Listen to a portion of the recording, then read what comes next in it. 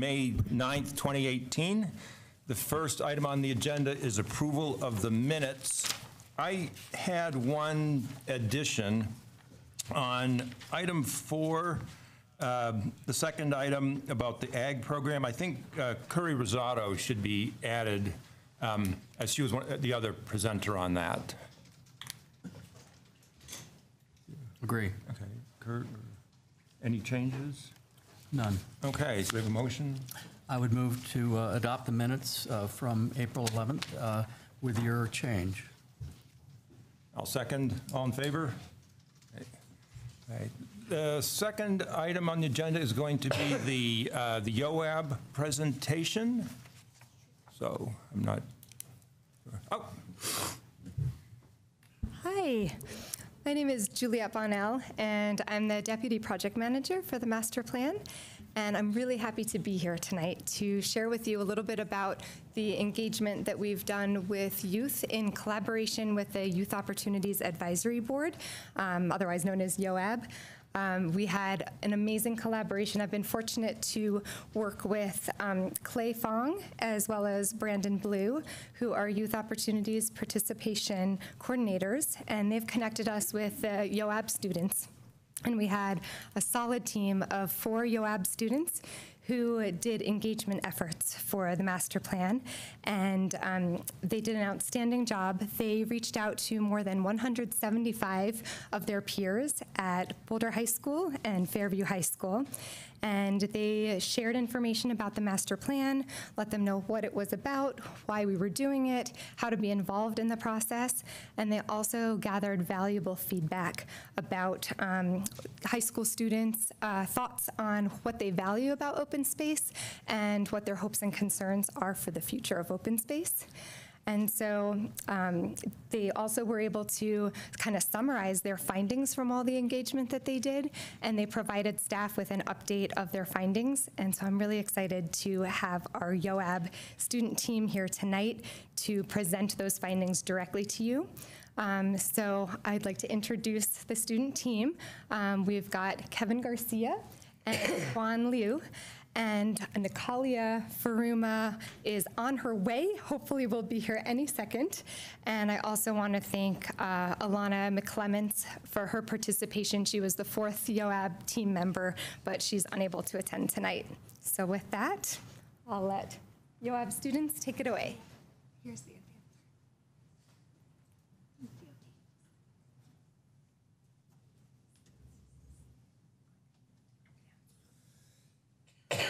This is kind of our presentation on the OSMP team values, hopes, and concerns, and kind of the general findings that we received from our surveys at both Fairview and Boulder High School.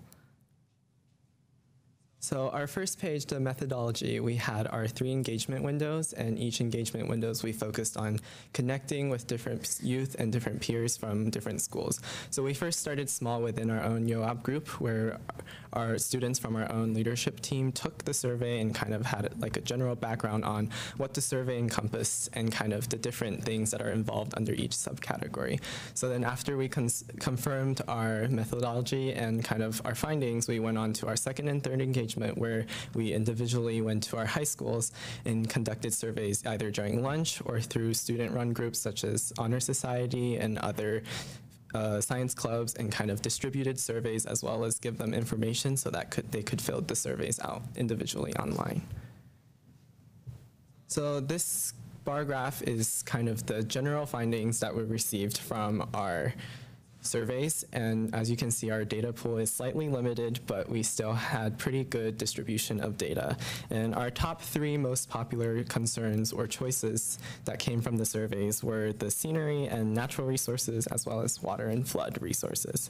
So these were the general focus, while as other topics such as acquisitions and fundings and other smaller categories still got student feedback, but were less important overall in the surveys.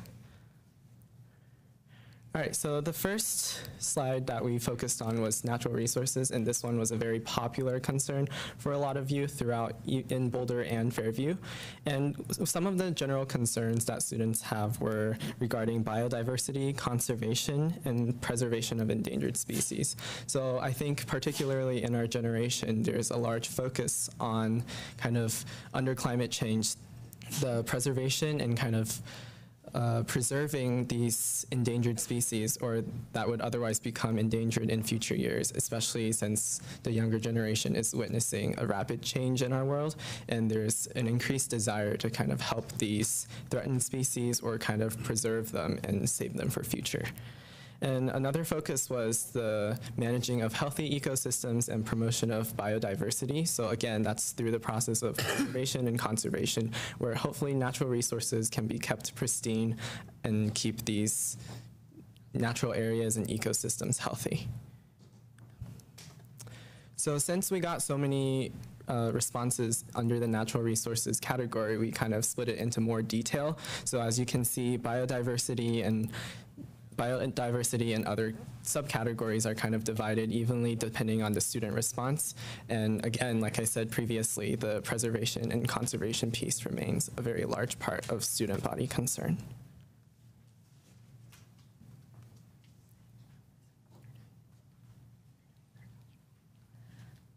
All right, so next I'm going to be doing agriculture. So as you guys know about the farmers market and how important agriculture is to our Boulder community, this was not a huge thing within teens, but kind of in the middle.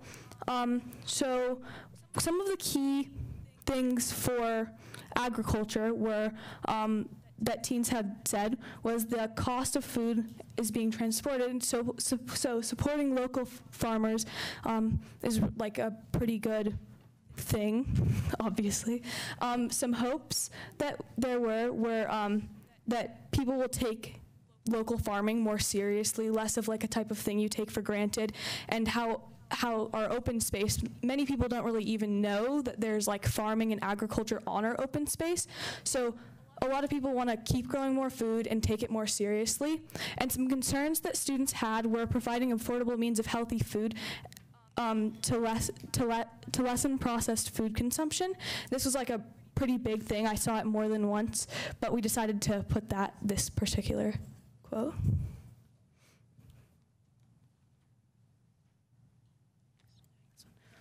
Our next one is acquisitions and funding. And so a lot of people, surprisingly enough, didn't really know very much about the acquisitions and funding for OSMP. They didn't realize how much goes into this and how much money actually goes into OSMP. So some important key points that students said is that without it, none of the other things can really work. It's kind of what keeps OSMP going. Without the money and funding, we won't have the opportunity to clean up trails and build trails even.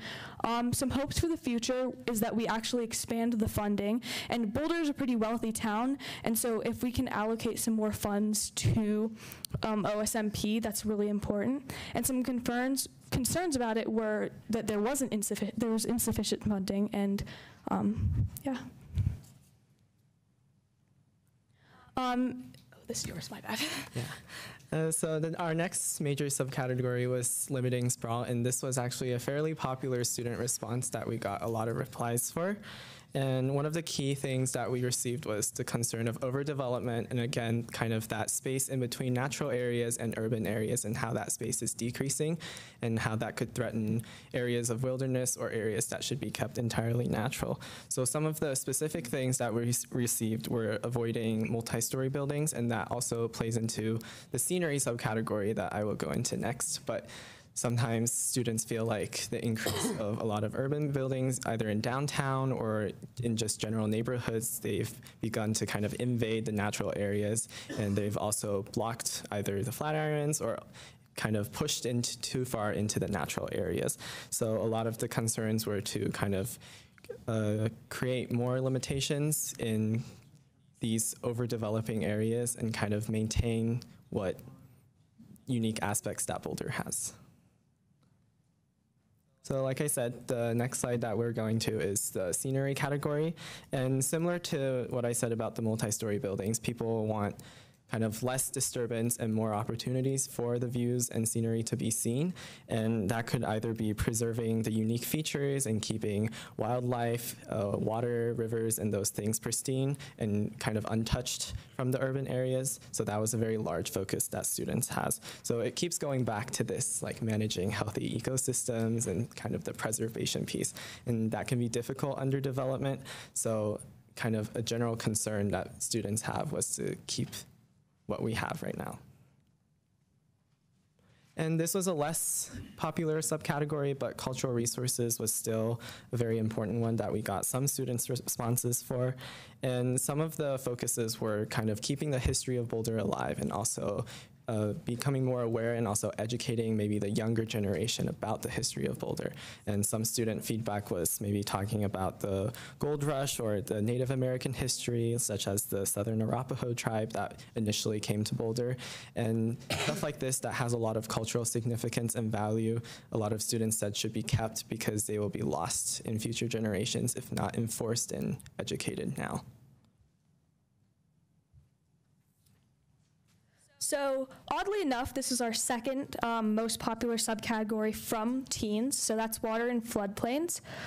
So we found out that this was because so many families had been affected by the big flood, and that's the reason why this was such a big category.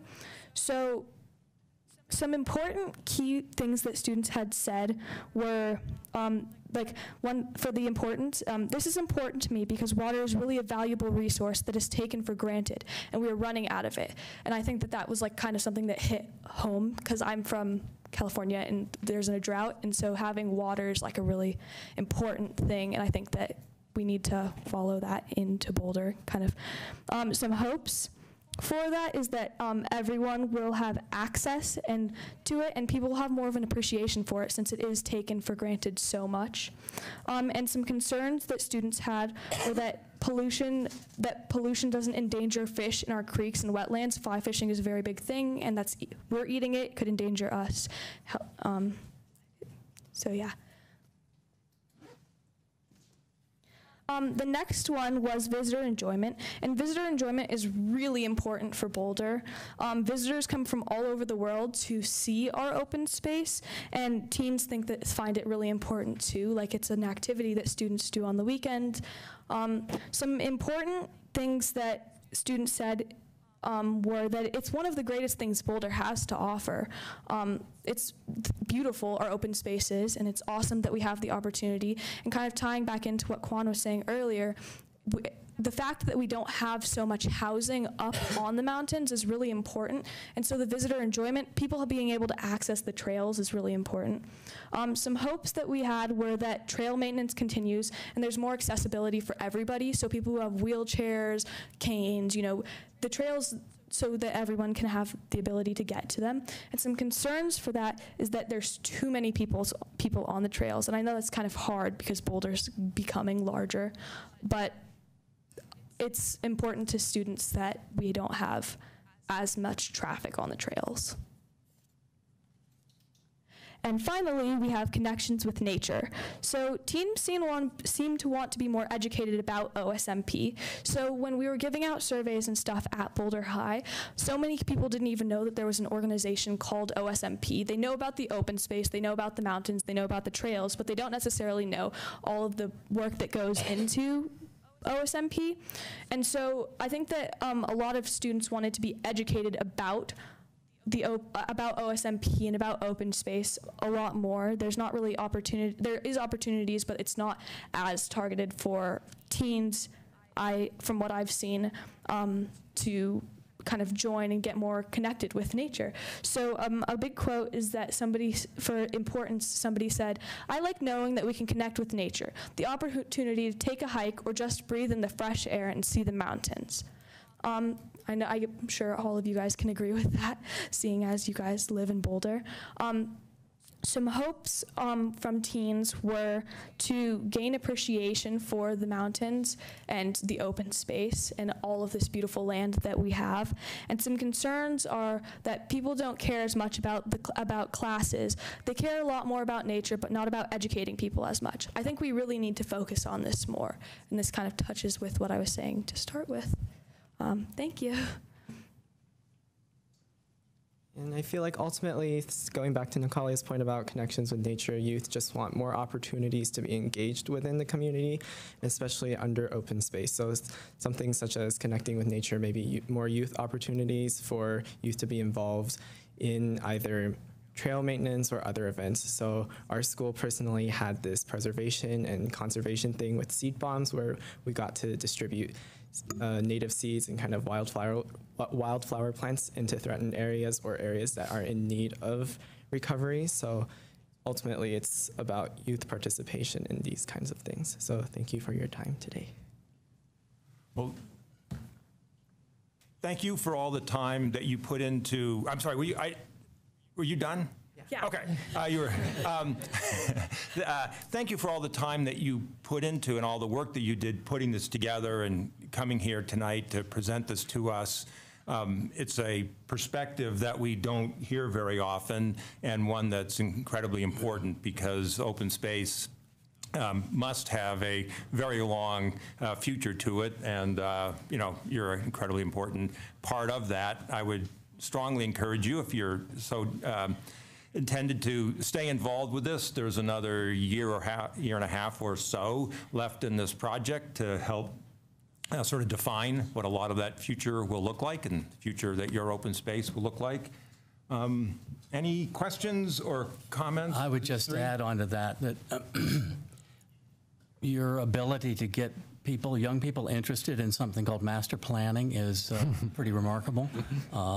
We have a hard time sometimes getting anybody to be interested in master planning. So anyway, we thank you, and yeah, I hope you can stay involved in the volunteer activities and pretty soon start putting together your applications for Open Space Board of Trustees. Thank you. And if I could just jump in for a second, I'd like to thank the Youth Opportunity Advisory Board, and these students chose this project. This was their choice to pursue this, and really appreciate the time that you put in. Growing Up Boulder also helped us pull this together and do the training for it, and I think some lollipops might have been involved, is that right? That helped get some of the survey response. And also, we thought, you see a lot on paper, but Growing Up Boulder, Darren Wagner, Juliet, Chelsea Taylor, they all worked to bring the youth voice alive. And rather than you seeing it just on paper, we thought it would be helpful. And we so appreciate that you took part of your evening away from your families. And we wanted also that you were able to go early so you could get home for dinner. So thank you so much. Thank you. And thanks, Juliet. So I think our next item on the agenda is public participation for items that are not set for public hearing, but since there's nothing set for public hearing, this is, if you want to speak to us about anything, this is your chance. I think there are quite a few new faces, so I'll very quickly go over some of the ground rules. I'll call your name. You got 3 minutes, and then since there's quite a few people who are speaking, I would ask you to, observe the 3-minute rule. If you're pooling with someone else, you get 5 minutes. Please state your name and address at the start. And for the audience, we request that you not applaud or boo or anything like that. You're free to wave your hands with people that you agree with, but we want to create an environment in which everyone, whether you agree with them or disagree with them, feels comfortable speaking to us. And so with that, and I may call a number of people at a time so that you can begin to get ready. Russell Hendrickson, followed by Alice Stark, and then Ray Bridge.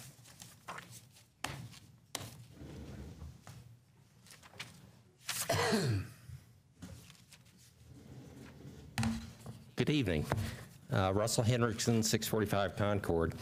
I want to talk to you briefly about a subject that came to my attention in the last several months, and I haven't gotten around to bringing it up, and that is there are a lot of equine use signs posted up at the Mount Sanitas Trail System. This is a sign right there by the Goat Trail, and anyone that's hiked the Goat Trail knows it's named Goat Trail because it's very difficult. We have hikers go off the edge of this trail every year or two and incur serious dangers, injuries. And it's posted for equine use, and there's a ridge, 2 ridges halfway down that make,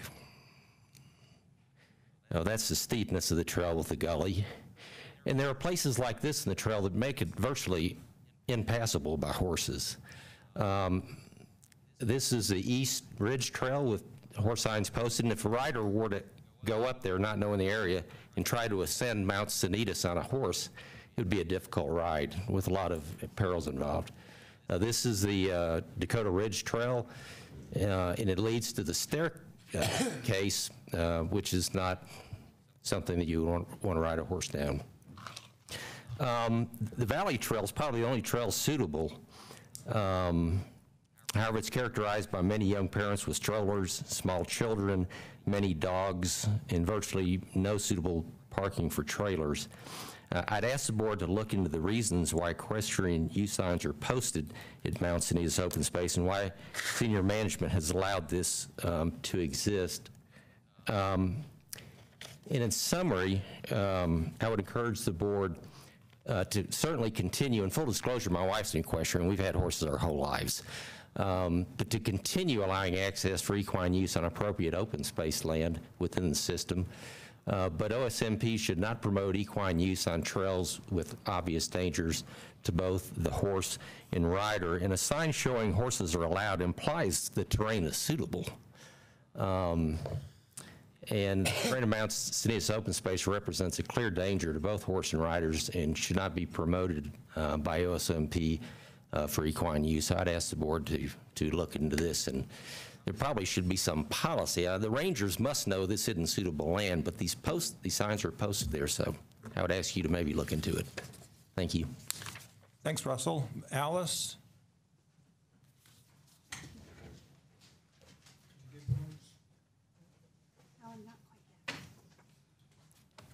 Hi, my name is Alice Starrick. I'm a local farmer at 3375 75th Street.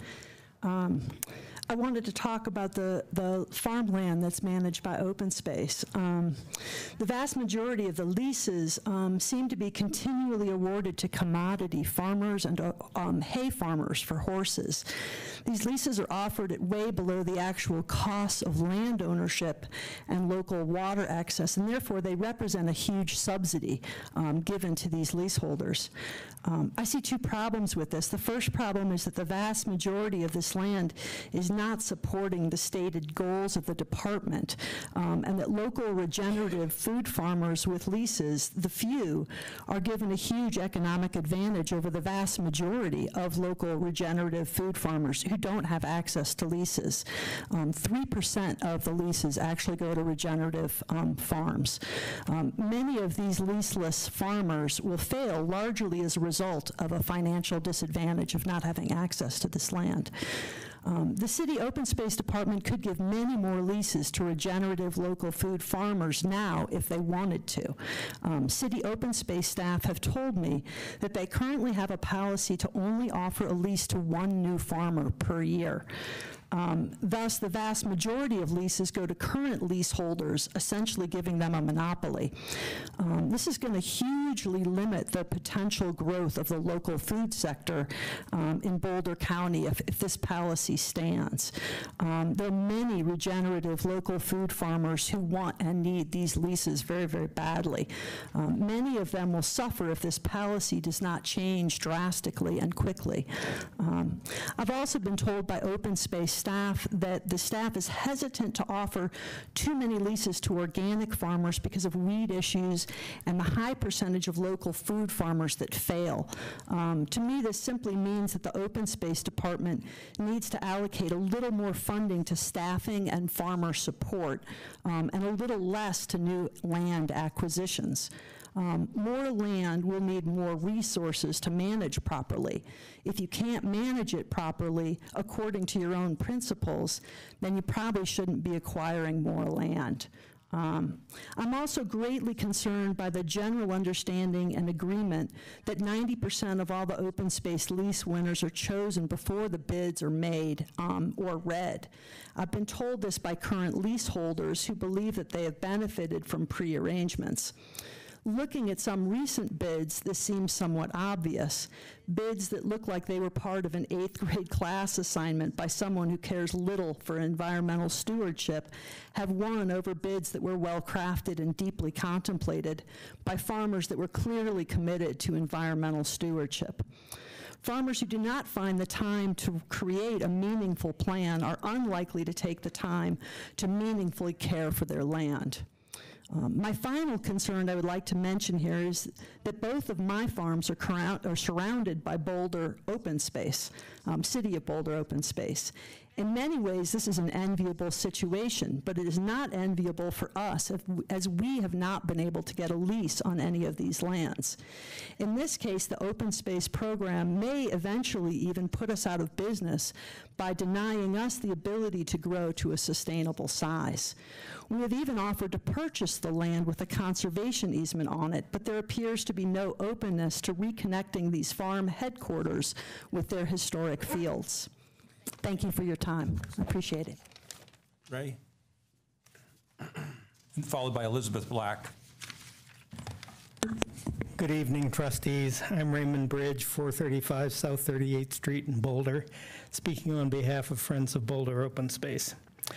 Since you are considering both the CIP budget and the master plan on your agenda tonight, we'd like to make a point that is relevant to both and that should also inform your thinking about a number of other matters during your tenure on the board.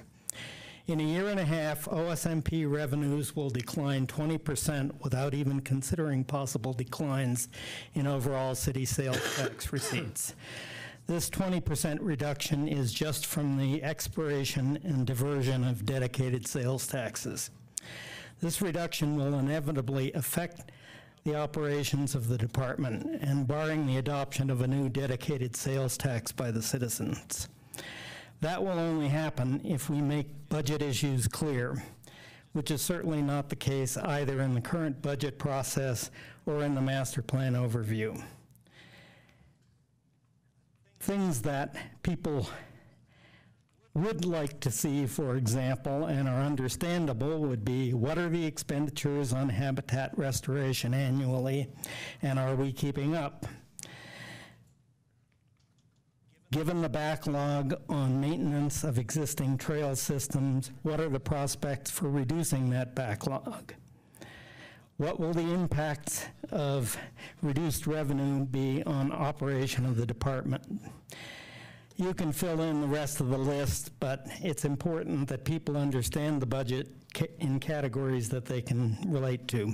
Thank you. Thanks, Ray. Elizabeth Black, followed by Laura Tyler.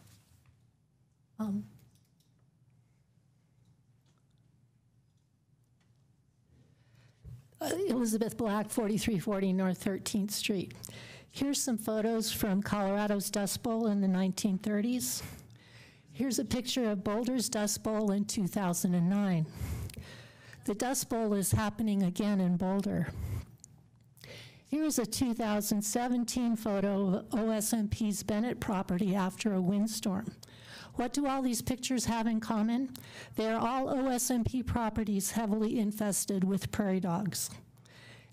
Oops, in this 2017 photo, Mr. Redshirt is standing on all the extra soil that his downwind field got from Mr. White Pants's prairie dog infested field.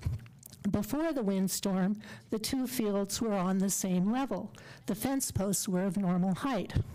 Mr. White Pants's OSMP field lost a whole lot of topsoil in the windstorm, as you can see. Here's some facts.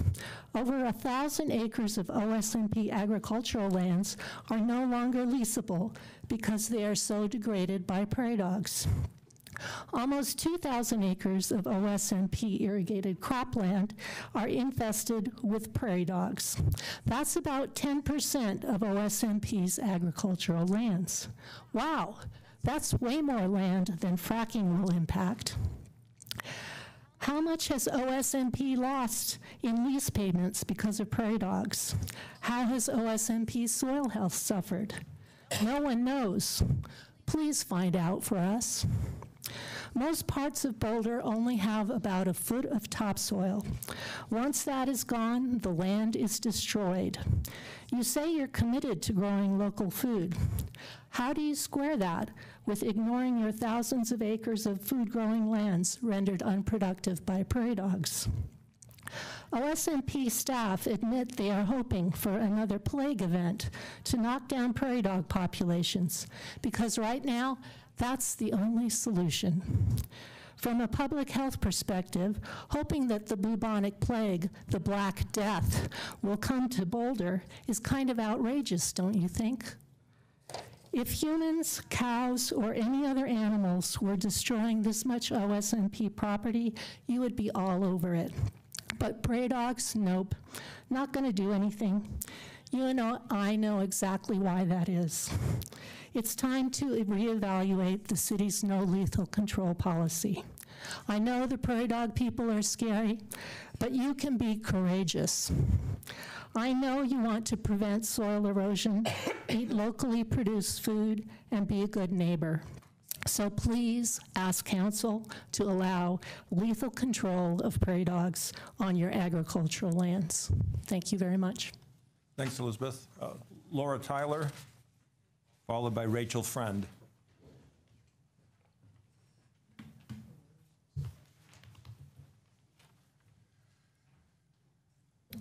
Hello, thank you for this opportunity to address you this evening.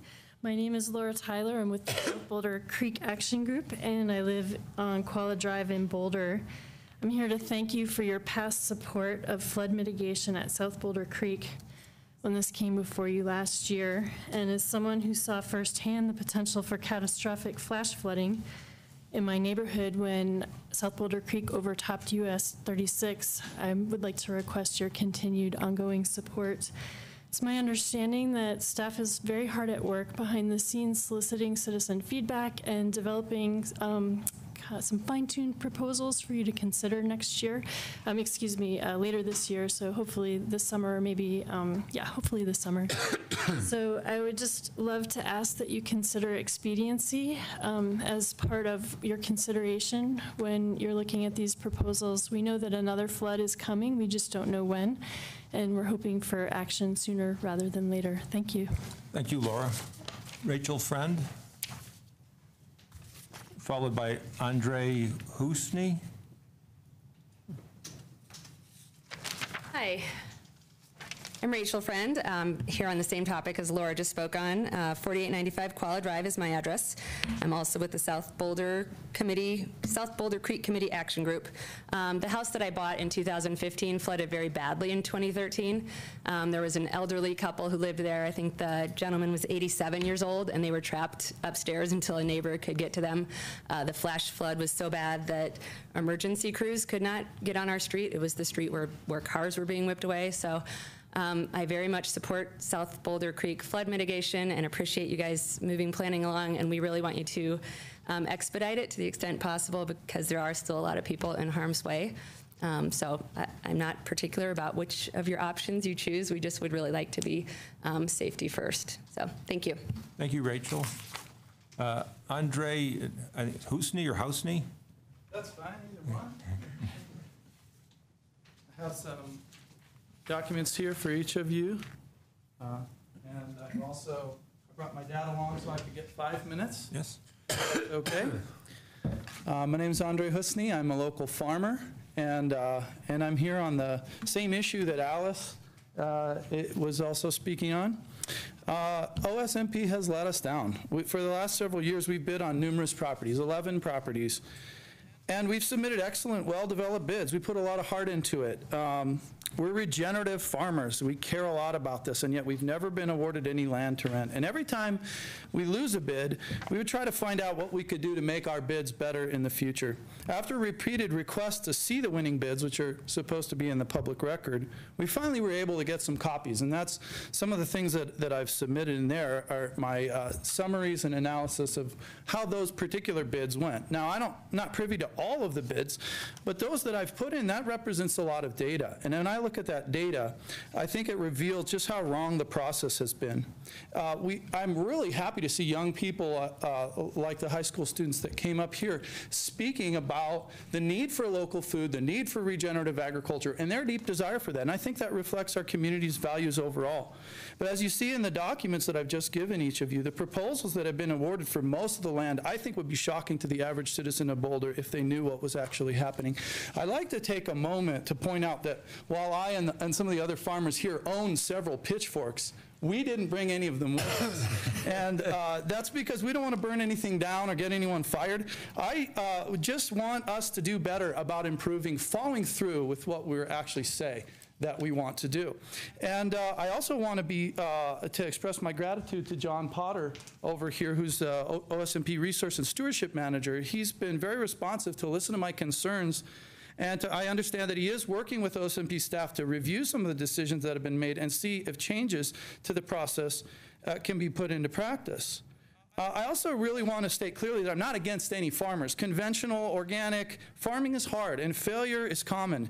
Every farmer has an uphill battle, and it's not their fault that OSMP has been awarding bids to them or in the ways that it's been done. I'm not against them, but I'm here to question the process. If farmers like me can't win a bid, what kind of farmers are we promoting? I want to just show you here real quick my losing bid. How do I do this? Okay, is it right here? So let's just look real quick. Here's what a losing bid looks like. It's well researched. I put a lot of heart into it, and I go into detail. But here's a winning bid. This is for 103 acres. There it is. 1, 2. That's low effort. This is a conventional farmer who's bidding, proposing to spray pesticides conventionally, to grow horse hay. Our goals that are stated clearly in the bid packet, the criteria, which I summarize in there, are greater than that. And how come I can't win a bid? Let me give you a little bit of my story with the time I have left. I'm a Boulder farmer and a Boulder success story. I was born in Beirut, Lebanon, in the middle of a brutal civil war.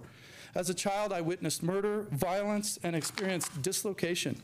When my family came as refugees to Boulder in 1984, the community warmly welcomed my parents and helped us to fit in. The kids at my school, however, were not as kind. As the only brown kid in my elementary school, I was bullied, mocked, and excluded. The thing that saved my life was a wonderful farming couple that cared for me. I was at their farm every waking minute that I was not in school. I loved to learn. I learned to love plants and to care for animals. I learned to irrigate from our ditches, to drive tractors and cut hay. Nature saved me. I wanted nothing more than to spend my whole life working outdoors with food and with farming. By 6th grade, I had a huge garden. I got my own bees, chickens, and goats, substantially put myself through college, through my agricultural activities, and began working for farmers and ranchers in the area. Growing up in the shadow of the majestic Flatirons, I learned to value ecological rather than exploitative models of farming, and I wanted to do something about the way the farm system was broken. And I began interning on organic farms from New York, Illinois, to France, and doing agricultural projects overseas in the Middle East, in Iraqi Kurdistan, and in other places. When I graduated with honors from Fairview, I got a full scholarship to Deep Springs College, which happens to own a huge cattle ranch. In partnership with Boulder's own Savory Institute, I regeneratively managed hundreds of cattle to restore thousands of acres of BLM land in California and Nevada. I then moved on to attend CU, where I studied environmental and water resource engineering. And then after college, began working with farmers in Africa. After over a decade, I've helped assist thousands of independent farmers in Africa to become profitable and lift themselves out of poverty. By partnering with them with regenerative agriculture, we've built a co-op with over 1,000 farmers in Zambia, thousands of acres, with regenerative businesses that are serving commercial customers. We import hundreds of tons of organic, regenerative, fair trade agricultural products that go to places like Lush, and which has a store here in Boulder. I'm a leading voice in the regenerative agriculture speaking circuit. I've even been quoted by the Pope when he spoke to the Brazilian parliament about the need to save the Amazon rainforest. We have a little farm in Boulder. If a farmer like me can't get land in Boulder after attempt, how are we ever going to accomplish these goals? Thank you very much. Thank you, Andre. Kate Lazarov, followed by Austin Hamilton. Hi, thanks for having me. My name is Kate Lazarov. I live in North Boulder, 2854 Kalmia. And I'm here to talk on the same issue as Andre. I had the privilege of meeting Andre as he's doing some consultation for a nonprofit that I run, setting up chicken farm co-ops in the developing world. And I've come to know Andre not only as incredibly kind and generous, but really an expert in the regenerative organic agriculture, as you just heard. And when I learned that for the last 5 years in a row, Andre had been rejected bids to expand the Jacob Springs farm, I was surprised. And after seeing some of the winning bids that were selected over his, I was shocked and really disappointed in OSMP's decisions. As a Boulder voter, taxpayer, and concerned citizen, I really expect all of our facets of government to serve the best interests of our entire community and not just a handful of a select few. And Boulder voters overwhelmingly want our local agricultural lands to be gone to produce local sources of food through organic, regenerative agricultural practices. And several of the bids that were selected over the Jacob Springs, particularly the King Hodgson, Spicer Watt Webb, and Swartz, are non-food producing, proposed to use synthetic pesticides and or fertilizers, and one even proposes to administer a potent neurotoxin directly into a creek. This is absolutely unacceptable and runs contrary to the selection process that you have purported to follow. Additionally, given that over 50% of Boulder farm workers are minorities, but close to 0% of those selected for the land lease process are minorities, I believe that we need to question whether there may be any sort of institutional racial bias, however implicit, as part of that process. Your goals in the master plan intro here, they're great goals: to listen well and inclusively and share information and communicate clearly. And I would urge you to apply these goals to the Boulder agricultural land lease selection process immediately. The bid selection process needs to be open and transparent. The opacity of the selection process and complete lack of consistency between what is said and what is done is not the process that our community deserves. The Boulder, please review, revise, and make public the selection process. The Boulder citizens, and especially our farmers, deserve a process that is fair, objective, and transparent. Thank you. Thank you, Kate. Austin Hamilton. I wanted to just add, because I think there are two more people who are speaking on this issue in about 15 minutes. I may have a question or two on this issue, and so please stick around, if you will.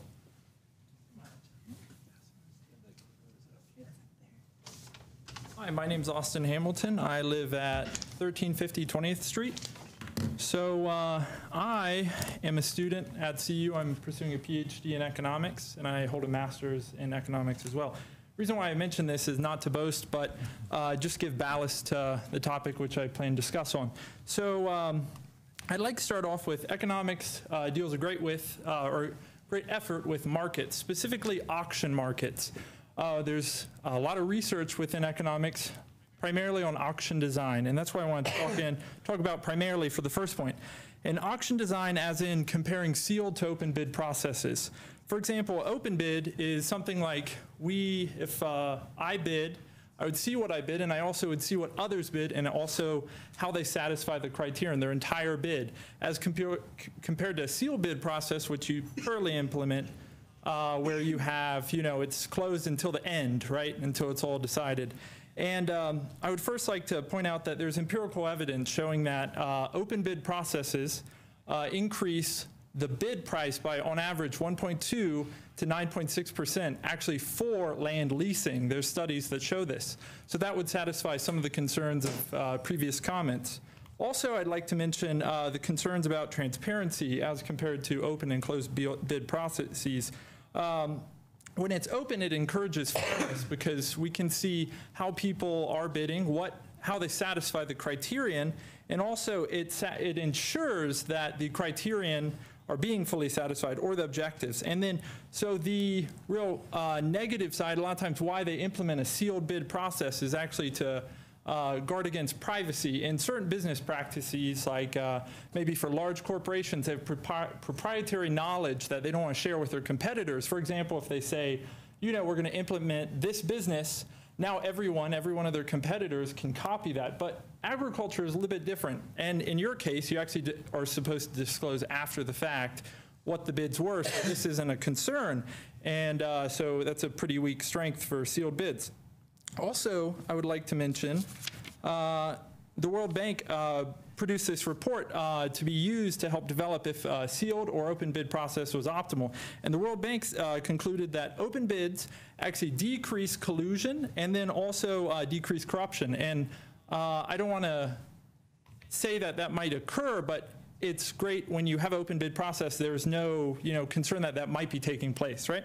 And then my next thought would be mentioning about the idea how it maximizes revenue. Now, I think Boulder is an interesting place. Obviously, it's not its primary objective is to maximize revenue.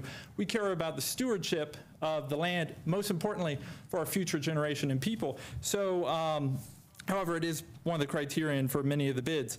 And so I would like to, I passed around the bid that Andre had up. So we have this, we have his bid, it's quite lengthy, I passed it around. But specifically, I want to compare these.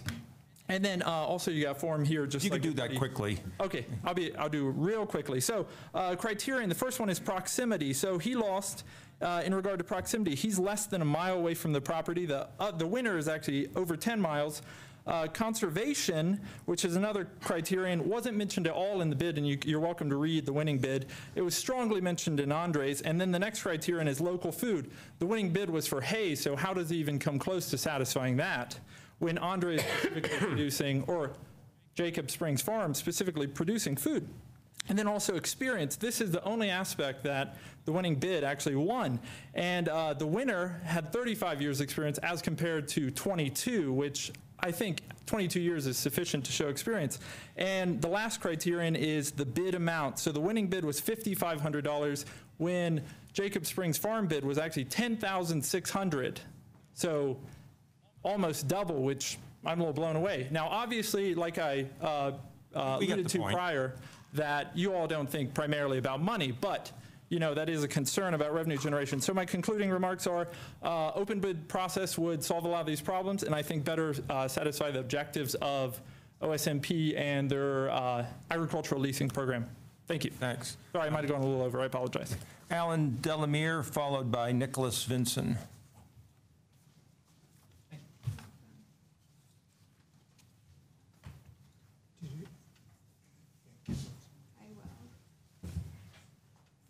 Sheila and Alan Delamere, 525 Mapleton Avenue. My favorite topic, you've seen me many times on open space parking. Next slide, if I can make it happen.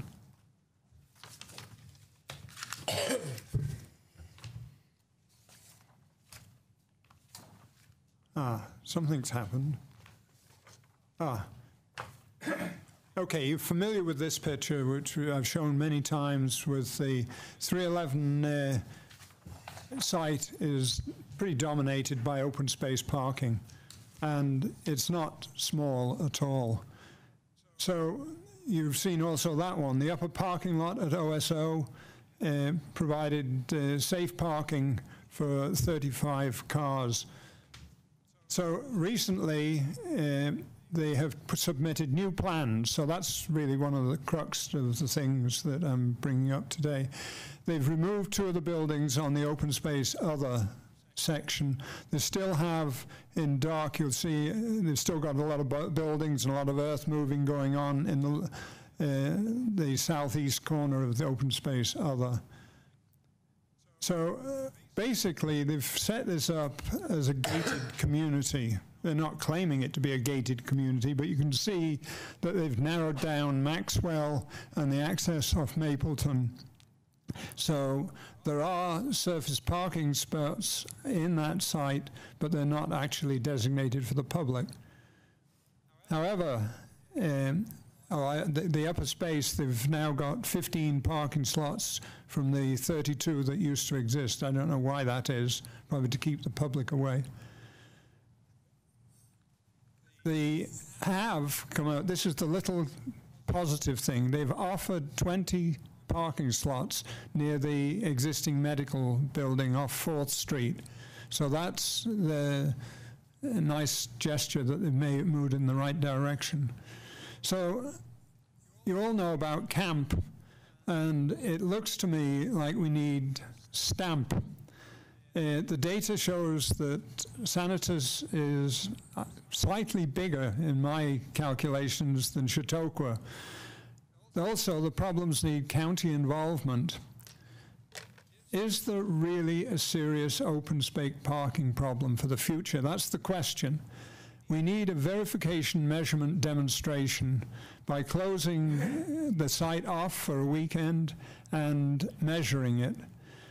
Your opinion matters, and I would really like the board and members of Open Space Mountain Parks that are present today to go up one Saturday or Sunday mornings and determine for yourselves whether I'm talking nonsense or whether it's a very real problem.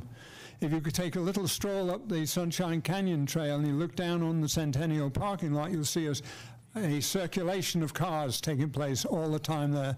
Further up, about half a mile up, there's parking for about another 20 cars.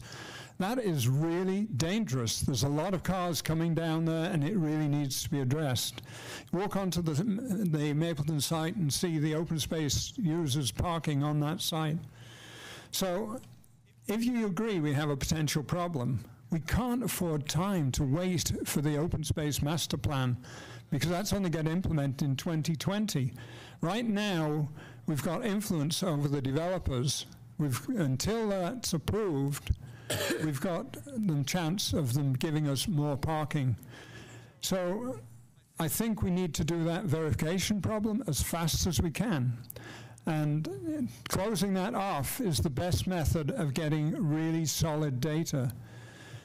I think we need to start a trailhead study. I've talked to the neighborhood parking people, and they were looking at updating their parking plan for the Mapleton area, and they need to do it in conjunction with open space to come up with solutions which would be comparable with camp. So we need to get all the people together and deal with the spirit of the public participation working group report.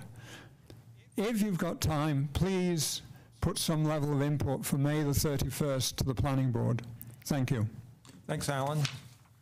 Nicholas Vinson, followed by Don Vinson.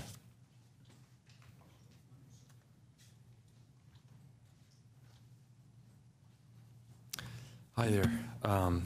The board, my name is Nick Vinson, and I'm at 4965 Koala Drive. That's where I'm living.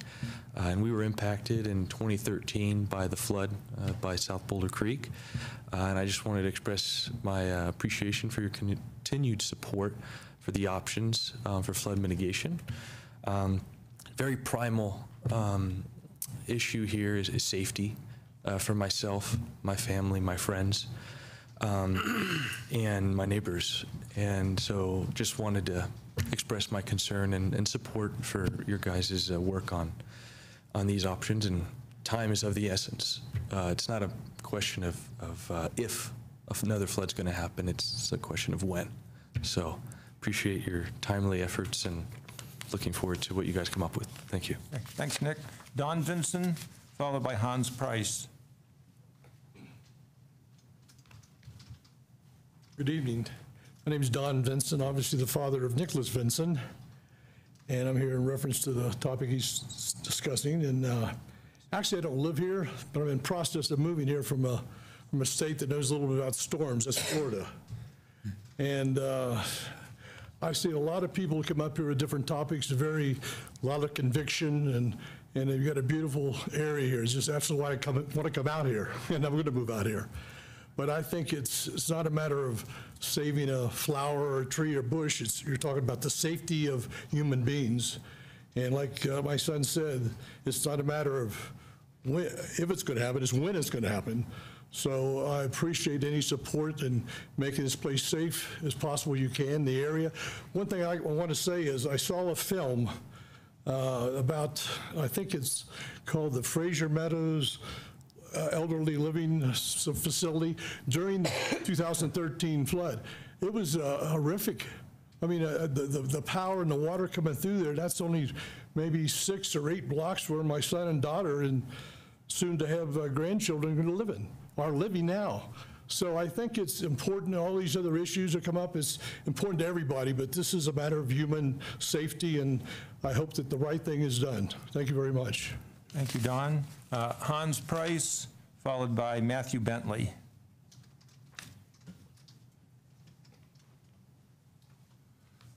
Good evening, Hans Price, 1719 Mariposa Avenue. It appears that tonight is Tracy Winfrey's last OSBT meeting, and I wanted to take the opportunity in the name of the Boulder Mountain Bike Alliance to thank you for your service as the director of OSMP, I'm sorry.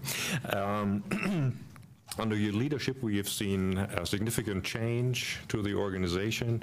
In particular, I'd like to mention the openness to discuss issues, and also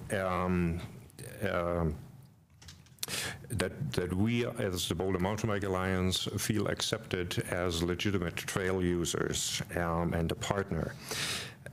We now have a much greater opportunity to engage volunteers, to give back to the trails, to help build fun and sustainable trails. And yeah, so basically that is my message. I wanted to thank you, and I hope you enjoy your retirement. And we're looking forward, under the new leadership, to continue this partnership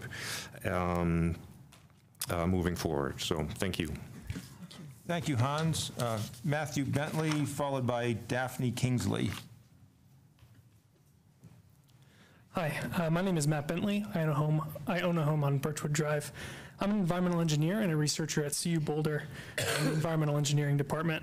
After hearing about some of the difficulties that Mr. Husney has had through the OSMP land bidding process, I decided to review and compare some of the bids for the properties that he's pursued. So upon reviewing these bids, it's my professional opinion that Mr. Husney's proposals have been consistently superior in the area of environmental sustainability and conservation than the winning proposals. Mr. Husney's proposals have been far more detailed than the winning bids, as you've seen. In many cases regarding environmental impacts and sustainability of farming practices, and its farming philosophies and values align with the stated goals of OSMP farm leasing program due to its commitment to organic, diversified, sustainable growing practices and provision of locally produced foods in the Boulder area, which are characteristics highly sought after here. All of Mr. Husney's bid proposals have included commitments to organic growing practices without the use of pesticides, organic or synthetic. And the environmental impact of pesticide use is large and has the potential to affect human health, most notably, in addition to the health of the surrounding ecosystem. Mr. Husney also proposes the use of only natural manure fertilizers for use on any leased land from the livestock he currently manages or from other local livestock sources. This would significantly reduce agricultural environmental impacts, as synthetic fertilizers have large impacts on greenhouse gas emissions and nutrient release to the environment. In each of Mr. Husney's bids, he strongly emphasizes his commitment and goals to improve biodiversity on his leased land, which is among OSMP's stated goals, as well as the strategies to improve the long-term fertility of soil and health of his managed areas. And many winning bids proposed using unspecified pesticides, as well as synthetic fertilizers to maximize crop production, and did not mention any strategies to maintain long-term soil health and biodiversity on the leased land. One winning proposal even included the use of a synthetic polymer that contains a known human neurotoxin to reduce erosion, where Mr. Husney's proposals have incorporated natural solutions to erosion, irrigation, and drainage. Further, Mr. Husney's bids have incorporated his philosophy of farming as utilizing and supporting the natural ecosystem to ensure long-term environmental sustainability of the areas he manages. He has an extensive history, as you've heard, successfully implementing these practices on the land he currently manages in Boulder, as well as his work internationally in Zambia. After a cursory look at the environmental practices proposed in Mr. Husney's bids compared to those discussed in the winner's bids, the result seems to conflict with OSMP's commitment to their stated values of environmental preservation and ecological stewardship.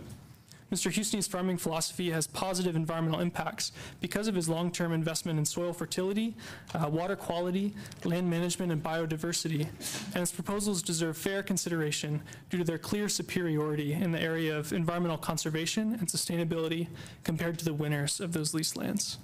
Thank you. Thanks, Matt. Daphne Kingsley, followed by Patricia Carden. Thanks. I'm actually going to pass. Okay. Thank you. Then Patricia Carden, followed by Alexia Parks.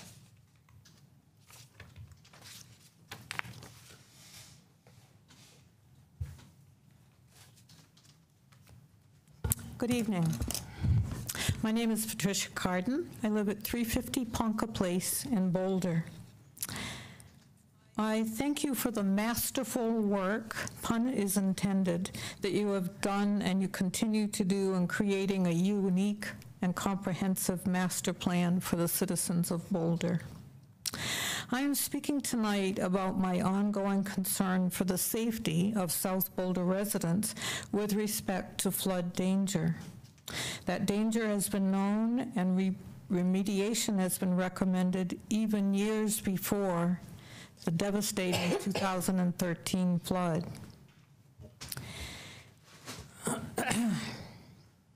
Most of us living at Fraser Meadows Manor,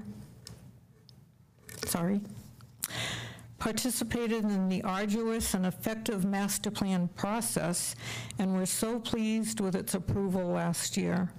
For as you know, we suffered major damage, displacement of residents, loss of cars, and very importantly, loss of housing, which has yet to be replaced. We're 5 years out, and that's not to be replaced for almost 2 more years.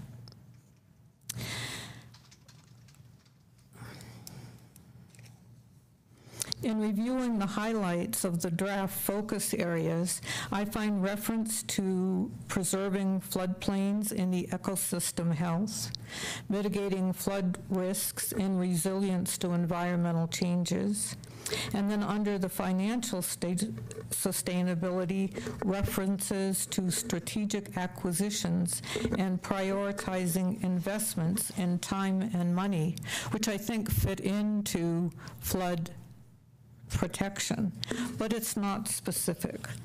So I am asking for recognition that safety from flood danger is a priority for you. Thank you. Thank you, Patricia. And Alexia?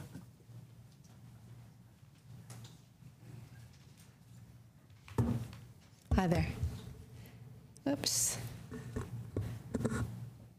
Hi, I'm Alexia Parks. I live at 973 5th Street in Boulder. And you may remember I was here last fall. I am founder of something called the Boulder Study Trails. The Boulder Study Trails involved all schools in the Boulder Valley School District in an outdoor education program that ran with the support of the Colorado Mountain Club and also with the support of the Boulder Valley schools. We had all schools, at that time 24 schools participating, and our focus was on the mountains. We brought everybody from all those school districts via buses, and they came and we led them on tours on 6 to 8 trails that were right against the base of the mountains in order to appreciate and understand the value of preserving and protecting outdoor education. The part of that is there are statistics, we all know that today's youth spend 50% less time than their parents out of doors, and those parents probably spent 50% less than their parents, and the lack of engagement, the lack of bringing them into those parks could result, if not converted, into a loss of stewardship. So my brief comments today regard to the Sanitas Center. Now, Alan Delamere just showed a picture of the property. He urged you to take a walk around it, and I would also encourage you specifically, along with walking to that parking lot, and I'd be happy to go with you as well, I'm sure he will, to take a look and walk around the 3-story nurses' dorm that is incorporated with that open space land that you now own. And the building apparently may or may not, I'm not sure if that designation is official yet or not, it may be in planning, the ability to keep that building if you're able to keep it. Up until now, the land that the hospital was on has always been nonprofit, whether it was for public use, whether it was Indian use, whether it was public use. This is the first time that land has been shifted to a private use for private development. But the historic nature, if you go up to that 3-story nurses building and you look around, that location, which stands apart and alone, apart from the academy's proposed remaining buildings there, is equivalent in my mind and those who see it to the NCAR site. The view is spectacular of the Flatirons. The view is also spectacular of the entire Boulder Valley. And we propose it for what I would call the Sanitas Center. It would be creating a vision of the next 50 years of education and civic engagement in the stewardship of open space. Think of it like a local Aspen Institute, this 3-story building which we could potentially have through public-private partnership. Think of it as a local Aspen Institute for civic engagement related to land stewardship and education. It can include, very briefly, co-working spaces for all the nonprofits, including everyone who was mentioned here and their interests, a restaurant with a spectacular view of the Flatirons, which could also be a conference space, which would be community supported. The co-working space could be GOCO funding from the lottery money because it would be nonprofits. It could include lodging for short-term, like 1 month or longer stays in partnership with the Academy, and it could include a health spa in partnership with the health and fitness community.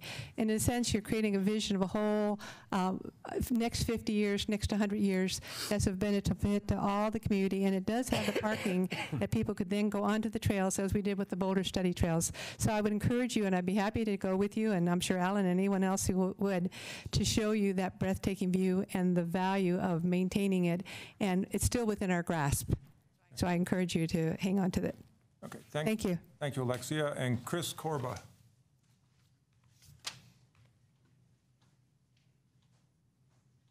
How's it going? I'm Chris Corba. I'm from Boulder. I live at 730 South 46th Street in South Boulder, and a lot of the topics that are touched on here, near and dear to my heart, and agriculture being one of them. Boulder is definitely known for it. Growing up, going to Fairview, going to CU, and wanting to have access to food, and now where I'm at, trying to be interested in getting into what is it to be a producer in this town that I grew up in. So I'm definitely wanting to thank everybody that's spoke on that topic, and I think they've said enough about it, or more could be said, but in looking at what another topic that we've been touched on is floods.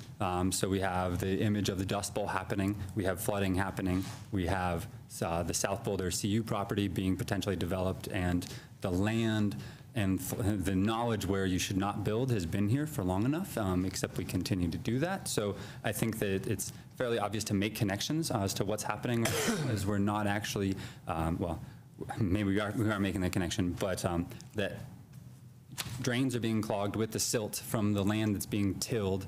The tillage is not is done for monocropping, and then we have to apply all these pesticides and things to make that sustainable. When it'd be great to see some regenerative agriculture project happen on these degraded lands, and as well as it could potentially be water storage that could help prevent flooding in these different areas. And every time we have buildings being built and surfaces being paved over, we're increasing that flood and the runoff. And if the drainage is blocked because the dust has filled up all of the drainage places, it's just going to get worse. The health and safety of people is going to continue to be in jeopardy when we do have these major flood events, which we know will happen again at some point. So I just would like to make that connection between all of the things that have been talked about, including how can we have more local food, and potentially these elements that could provide safety in the form of, not allowing ground to be bare, storing and holding water for longer periods of time. So one great idea is instead of having run off, you have run on. So you're able to capture that water, slow it down, and not let it all hit the storm drains all at the same time and produce 2013. So thank you. Thank you, Chris. Okay, I think we'll close public participation. And I guess I should first ask, were you expecting the turnout on the agricultural leasing issue, or? We did find out today, John, perhaps you could come up. John Potter, I know, has been, those are important. John Potter's been addressing this issue, so shall I just turn it over to you? Yeah, sure. Thank you, Tracy. Yeah. Board John Potter, Resource and Stewardship Manager. And yeah, so ag staff were here last month, as you recall, and we talked about the bid rate issue, which came out of the master plan, out of the agricultural management plan, excuse me. And so as we're reviewing the lease rates, we also realized that it gives us an opportunity to look at the entire process around selections for lease open space lands. And so I think there are some opportunities for continuous improvement there. So we'll be looking at things like transparency and open bidding and other issues that have been raised tonight, certainly good things for us to look at. We have very dedicated, good agricultural staff, and they work very hard to try to meet the goals of the agricultural management plan. And I feel like there's always room to do better, but that's what we're going to be looking at. And before we put out any additional bids for any lands, we're going to make sure we go through this effort to look at what we're doing and make sure we're doing it the right way. And so that's expected to be in 2019 that we'll have a number of additional properties will go up for bid. So we'll have the opportunity to go through this process, make sure we're in good alignment with the policy that you approved in the agricultural management plan, and proceed from there. So. Was it correct that OSMP has a practice that we can only have one new lessee per year? No, not at all. That's probably a misunderstanding. There was in the agricultural management plan, you may recall, a goal of bringing on additional local food operations. Those take, so those in particular take a significant amount of investment and staff time to be able to take on a new local food operation, particularly investments in infrastructure and other things. So sometimes we're limited in how many of those we could do in a possible year, and that might be where that sense was. But certainly overall, we it could be multiple new bidders any year, multiple new operators in any year. So. Because some of what we heard raised, we hear a lot that there's, in a sense, a shortage of ranchers/farmers, and that we need to do more to make sure there's some continuity and that we're going to have people willing and able to farm these lands in the future. What we heard tonight, and I understand this is a part of a broader story, but nonetheless, we heard some people who had very specific and, to my mind, attention-getting things to say that put a somewhat different light on that about, well, maybe there's a somewhat larger pool of potential farmers out there, but maybe we're not doing, and I'm just reacting to what they're saying. I haven't heard, I don't pretend to have heard fully both sides here, but obviously the question as to whether we need to do more to be tapping into that pool and to make sure that if there's a shortage, it's not of our own creation by not sort of reaching out to others. But I certainly welcome your perspective on that, but it was something that I caught that seemed a little different from what we had been hearing. Yeah, I think that probably we'll see over as some long-term tenants start to turn over, we'll see a lot of additional opportunities for that to occur, and for us to be considering different approaches on lands. Water is a big issue, and we need to make sure that there's adequate water to do the types of operations that folks want to do. It isn't always possible every acre of rangeland that's out there. So, I feel as staff do a good job in taking that into consideration and really thinking through what opportunities might be available. But like I say, we can always look for ways to do continuous improvement and do better on making opportunities available. So that will be our goal and what we'll try to do moving forward. Well, I'll just follow up. Do you have a sense when you might be ready to come back, having done your analysis, and give us a report on proposed changes to the process? Yeah, most likely, given the current work plan that we have, that would be that could be sometime in the fall or early winter before we put any additional bids out to the public. So. Your requests for proposals normally go out, what, January? Yeah, towards the end of the year or early into the new year, so that folks have a chance to get set up before the season starts. So. Okay. I mean, I'd mirror kind of what Kurt said. It would be nice to have some clarity on this. Sure. From my perspective sitting here, I think I heard one side of the story that was very, very compelling tonight. As a person who, part of my job is evaluating landscapes based on concrete metrics, to not make those publicly available, nor the results of those publicly available given public land, to me, just as a knee-jerk, sounds like a really bad idea. And as a manager, you'd probably get better bidding if you had complete transparency, because everyone knows what metrics you're using to evaluate the landscape. Now, I heard one side of the story tonight. I'd really like to hear the other side from you guys about how you're dealing with it already and what your plans are for the future, so that anybody, whether it's Andre or someone else, can come in and say, I met these criteria, I got an 8.5 and this person got a 6.5, I'm gonna sue. And then that would make sense. Or I got an 8.5 and they got a 9.5 and I lost and therefore I can't sue, or whatever it is.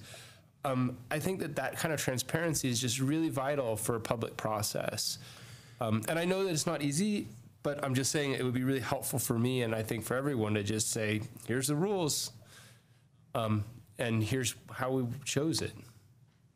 And my understanding, John, is that you and the staff will be assessing the process, reviewing the process, looking for continuous improvement before the next round of leases go out, and we have a number of opportunities coming up. And that's correct. One more thing I would add to that is that I recognize you have different criteria that will prioritize different things, right? So one, you might place a higher prioritization on local food production. Another one, you might put higher prioritization on less water use.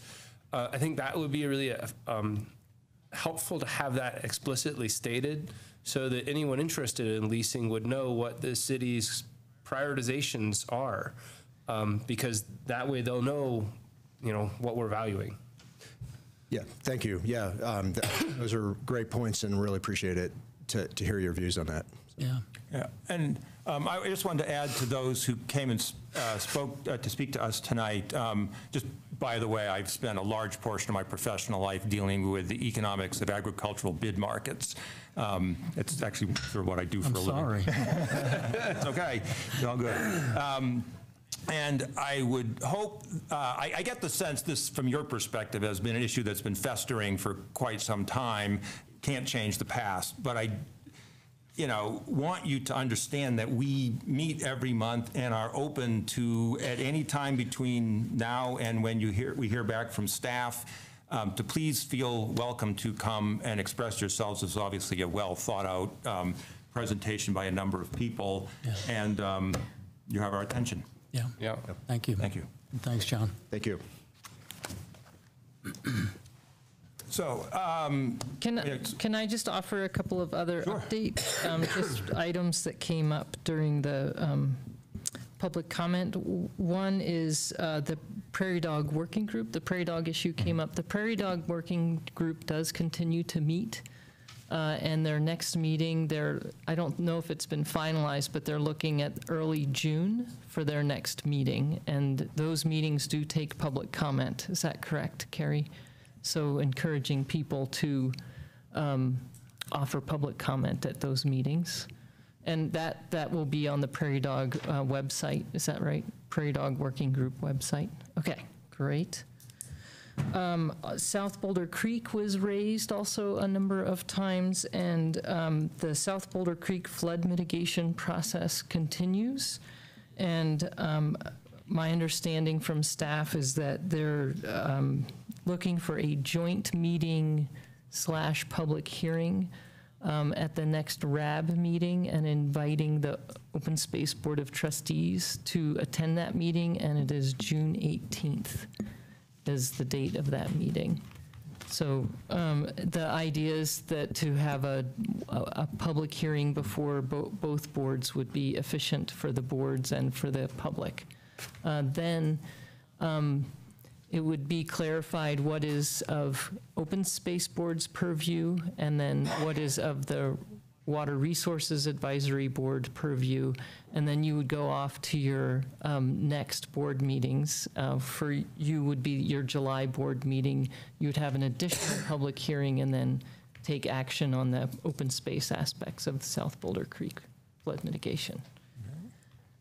Then a follow-up item on 311 Mapleton.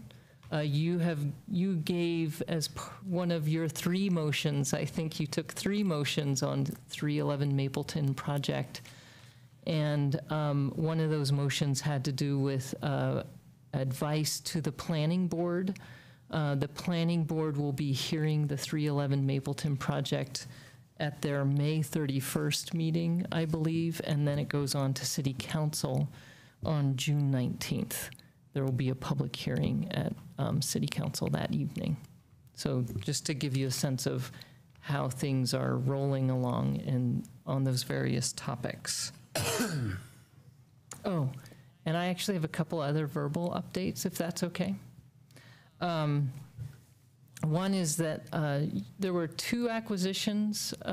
Did you have any other comments around the public hearing in particular? I did not. Nope. Okay. Oh, thank you. There were 2 acquisitions that went forward to City Council, which they approved at their, I can't remember which council meeting it was. Not last council meeting, but the council meeting before. Actually, Tom Isaacson was in attendance because some questions were coming up just before the council meeting. While the council approved the 2 acquisitions, particularly on the Poor Farm acquisition, we heard relatively significant caution around taking on additional structures, additional buildings, and the cost impact of that, the liability of that. So we heard caution about that, and that was really relative to the farmhouse, the old Victorian on the farm property there, on the Poor Farm property.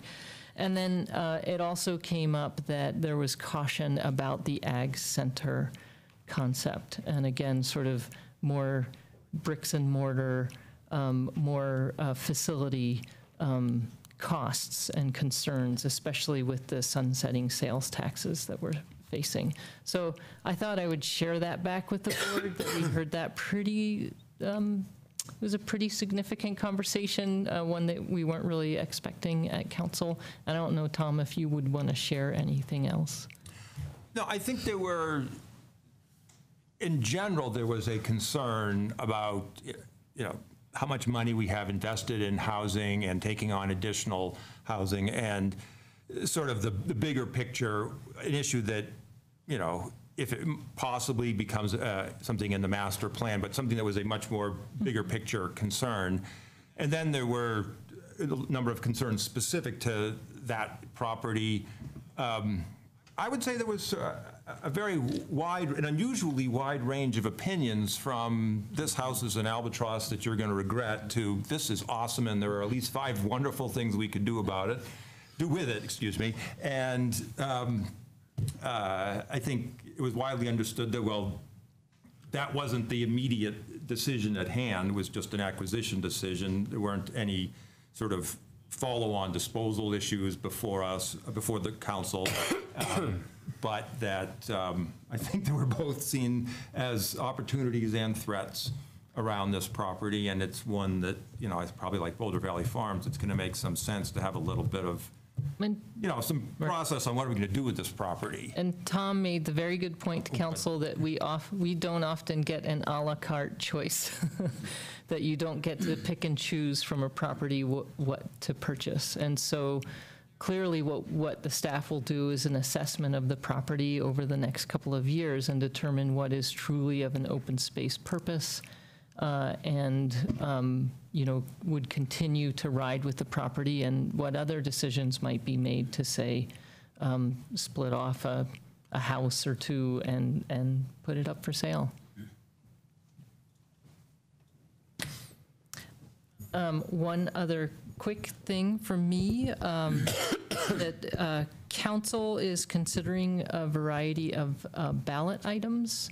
One item that they're looking at is the potential of extending the moratorium for oil and gas exploration, and they'll be talking about that at their May 15th meeting. And it's really the city attorney's office is in the lead on that particular item.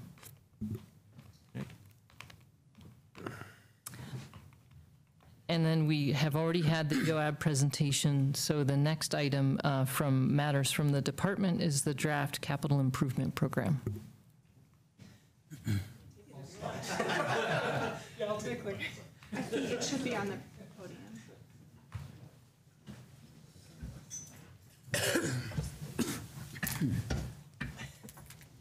It works too. Did you get it? Yeah, thanks. Hi there, Lauren Kilcoyne here to talk about the 2019 to 2024 Capital Improvement Program, or CIP. And this is our second touch on the 2019 to 24 CIP. Last month when we were here, we stuck to a pretty high level work plan overview and talked about our budget guiding principles and draft department priorities for next year. For this month, you actually have some recommended CIP funding across various projects, maintenance, enhancement, acquisition, et cetera. When we come back next month, it will be for a public hearing, discussion, and recommendation. And after that, for July and August, we'll shift to talking about our operating budget. And the purpose of tonight's presentation, we want to make sure that we follow up on some of your questions from last month, reiterate the goal of this particular May business meeting, give you another update on the citywide economic forecast, as well as OSMP's reaction to that forecast and what our plan is moving forward. Bring up a couple highlights and refinements to show kind of how our thinking has changed on a couple projects from last year's process, and then provide time for any questions you might have. And one of the big themes of last month was really defining the scope of the budget process as compared with the master plan. We had a lot of conversation about trends and trade-offs and using information that we're collecting through engagement windows to tell stories and make decisions moving forward. So staff took all of your questions from last month and went through them and made a recommendation on whether we think those are appropriate for the budget process or the master plan, oftentimes both at different scales. But what we feel is within the scope of the current budget process is certainly understanding the revenue changes and budget challenges that we're going through now and will be going through over the next couple of years, and explaining how we're adapting to those challenges. We also want to provide some trend data to give perspective on the work accomplished, and we heard from you all that 2012 is of particular importance, going back to 2012 whenever we can, so that we're not just focusing on what happened during the flood, and we're providing some baseline data from before the flood occurred. And then where possible, we want to provide graphics and tables to share how we take care of what we have. We'll have a lot that's generated in terms of visual displays of our data through the master plan process, and so our focus moving forward in this presentation and the next three will be graphic displays of data where that data currently exists. So generating new stuff, keep it for the master plan, but certainly providing as much data as we have currently to get us through this budget process. And then as for what's within the scope of the master plan and out of the budget scope, we really feel like presenting a range of options as we move forward towards stewardship and telling the story of how shifting priorities will manifest in the budget are more appropriate for the master plan process. We want to make sure that we're using this time while we do the master plan to listen to the community and understand what they want from us in terms of priorities over the next 10 years. And certainly once the plan is approved, all future budgets would reflect the needs of the community and plan recommendations. And again, just creating and providing a wider range of graphics and tables to share will come through the budget, through the master plan process rather. And so the focus for tonight's meeting is really based on current knowledge, so our organizational assessment and other assessments we've completed and recommendations from our plans. Based on everything we know right now, do we have the right balance across our capital budgets in the 2019 to 2024 CIP? And of course, the master plan will be approved during that 6-year horizon. And although we look at a 6-year horizon, we approve a budget each year. And so of particular importance is, do we have the right balance in 2019 across these projects while we await the completion of the master plan? And this is not new information, but to just give you an update on the economic forecast, we are experiencing flattening revenues from retail sales tax across the city. OSMP is particularly affected by that given the sales tax structure of the open space fund and some scheduled changes over the next couple of years.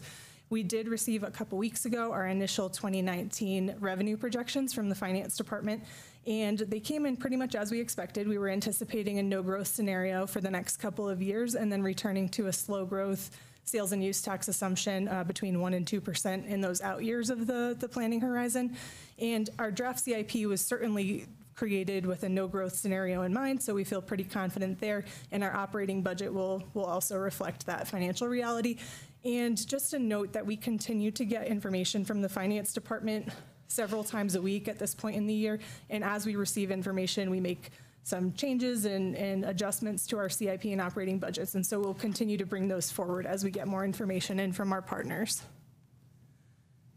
So one of the things you asked for was trend data, and I know the sales tax increments will be expiring in the next 2 years, but just to give you a picture of where we've been, for the last 6-7 years, we've really been seeing slow economic growth across the city and affecting the open space fund.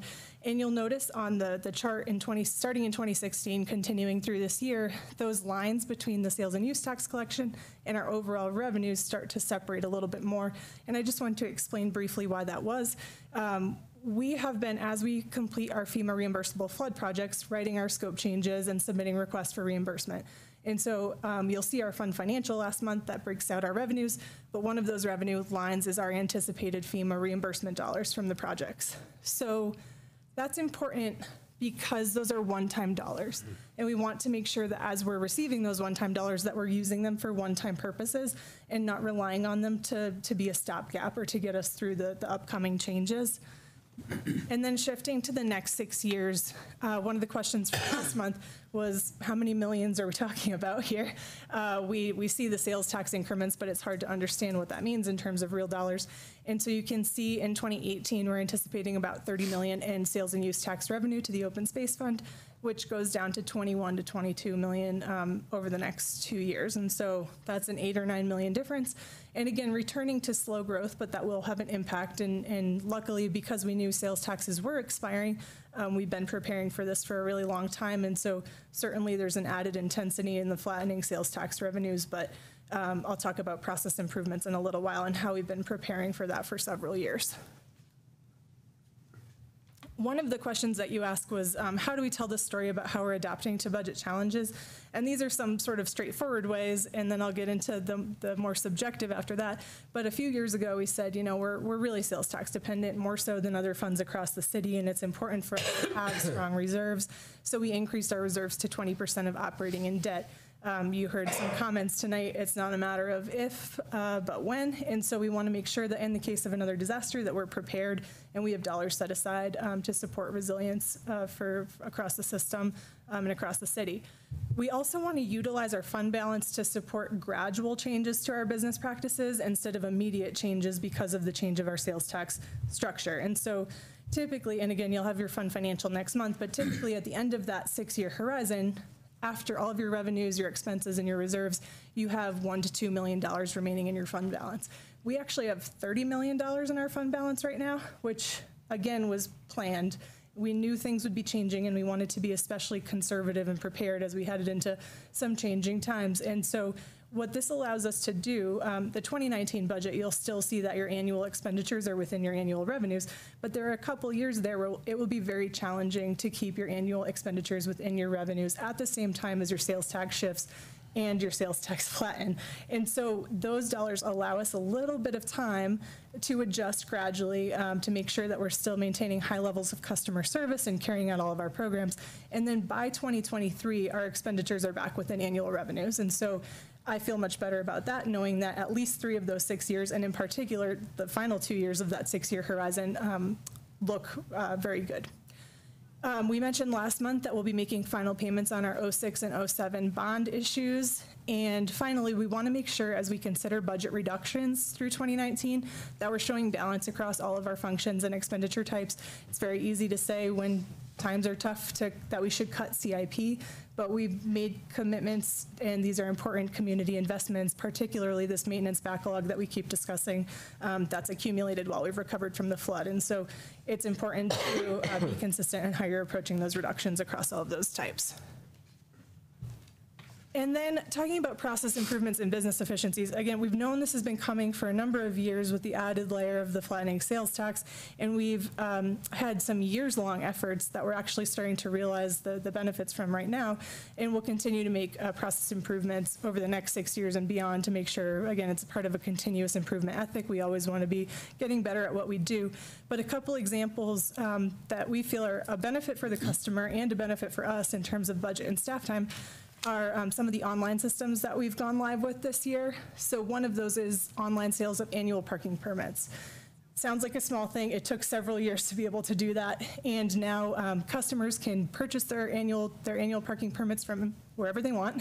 Certainly are still welcome to come in and work with our staff at the front desk, but it saves them time, it saves us time and money, and it's really a net win. And same goes for our facilities reservation systems and our commercial and special use permitting systems. That in particular took 5 years, and we're finally live with it as of next month. And so you can see that we've been planning for this for a very long time. There are changes going into effect that will allow us to face this changing forecast in a really responsible way. We also want to learn from the flood and from all of these assessments that we've completed, particularly around how we estimate costs, how we phase out our projects and our overall project timelines.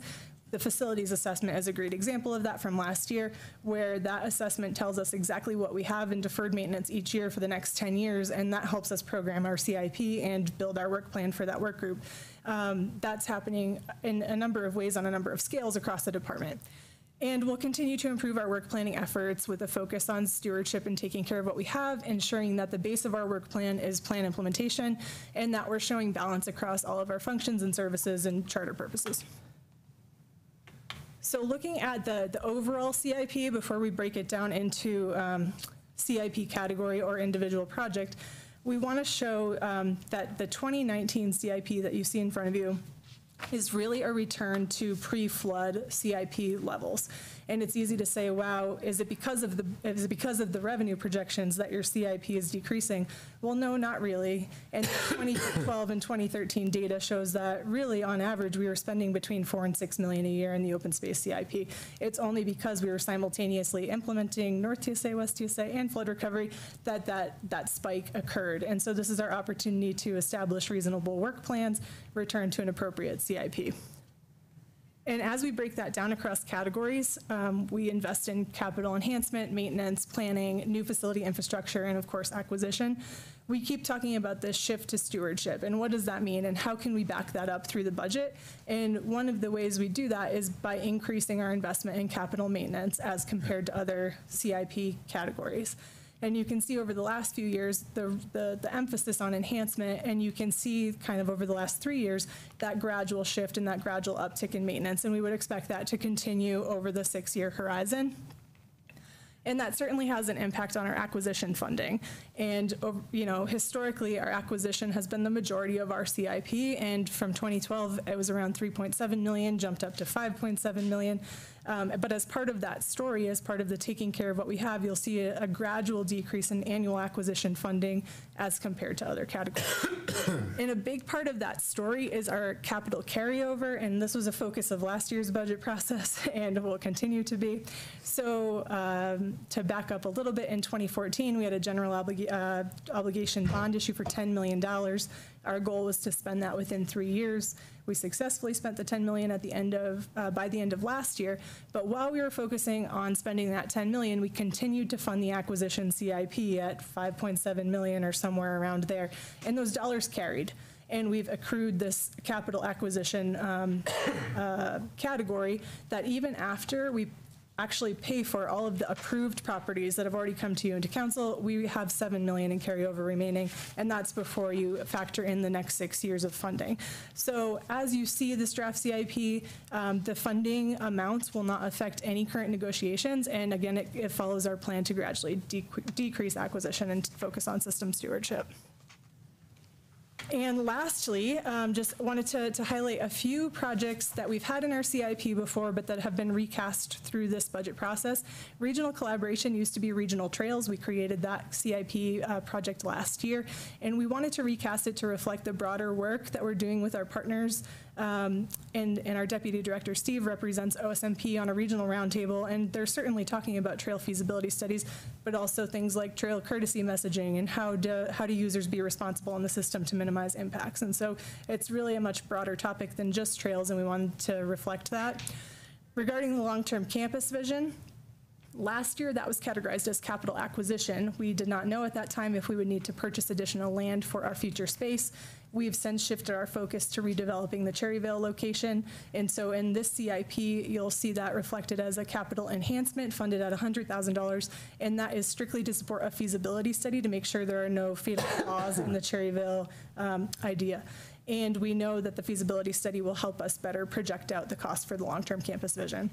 And finally, new property stabilization was also previously under capital acquisition, but has been recategorized as capital maintenance. And what that allows us to do, similar to how we're funding all the other maintenance categories, it allows us to get back to that maintenance backlog that we've been unable to address while we've been focusing on flood recovery. And the expectation across all of those capital maintenance categories is that they're used interchangeably. And certainly there are parts of new property stabilization, for example, that support work on agricultural items, and so folks managing the agricultural CIP should and will use both of those capital maintenance buckets to accomplish their work. So really, those are the major changes. We've got some questions here, just ensuring that this CIP reflects your interest and understanding of where we should be for 2019. And if you have any questions, I will certainly try to answer them now or get you answers after.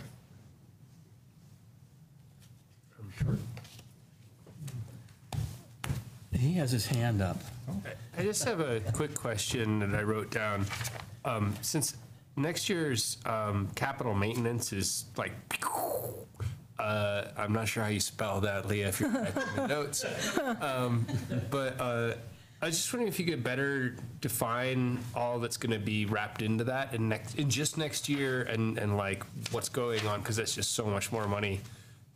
Yeah, and a lot of it gets to, since last year's CIP, we've completed our trails condition assessment, the facilities assessment, and the ag plan was approved. And so we start to take the top priorities of all of those things and put them together and craft a work plan that we feel is as appropriate as we can. So you start to see all of those things show up. So regarding trails condition, we would look at those things that are classified as in poor condition and put those towards the top of our work plan before potentially addressing things that are in good condition. Agricultural management plan certainly had a number of recommendations, but that staff has worked to say, okay, what can we get started on now in terms of replacing infrastructure while we continue to figure out some of the other recommendations from that plan. So it really, I cannot overemphasize how much of our work plan has been dictated by the flood across every work group. And so this is our first chance to say, okay, what does our work plan look like after the flood? And there's the list of maintenance projects that came along with that question was pretty unbelievable. And so we have a new work plan system, a new software where staff were able to enter all of those things, get weighted scores, and that's how we made those funding decisions. And there might be other things you want to add to that. Mm-hmm. Well, just the fact that moving over the new property stabilization bucket into capital maintenance also increased that amount as compared to previous years when it was not part of that bucket. But doing work on properties we already own, which is new property stabilization, made sense to cast it in the light of property or maintenance. And so follow-up based on that, I'm guessing that in order to do this process, you need to essentially budget these projects.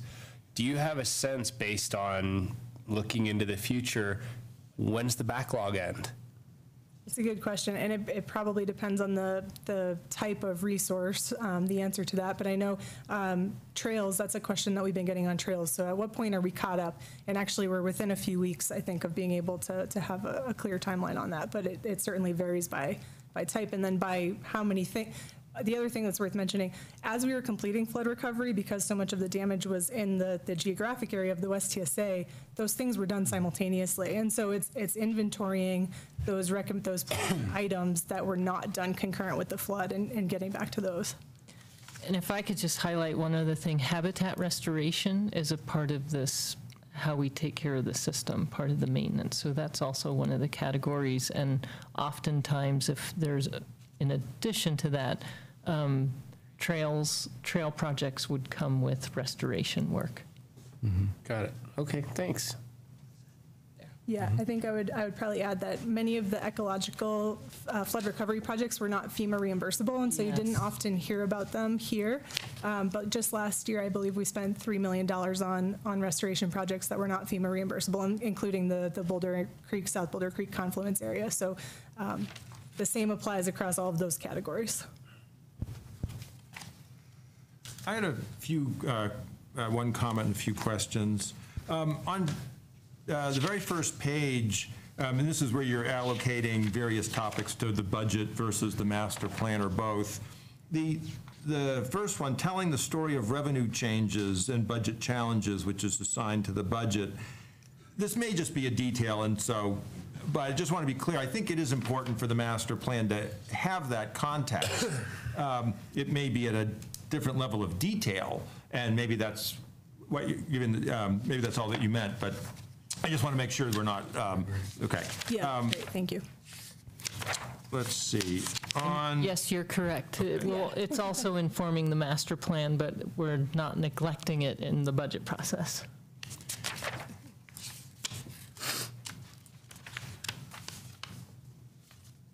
So, and then the 1.6 million in real estate acquisition funding for 2019 is without whatever is left in the carryover. Exactly. This is just, okay, that's always just new funding. And throughout, this assumes, I think, that there's no substantial activity on an East TSA that generates capital needs during the time horizon through 2024. Yes. All right.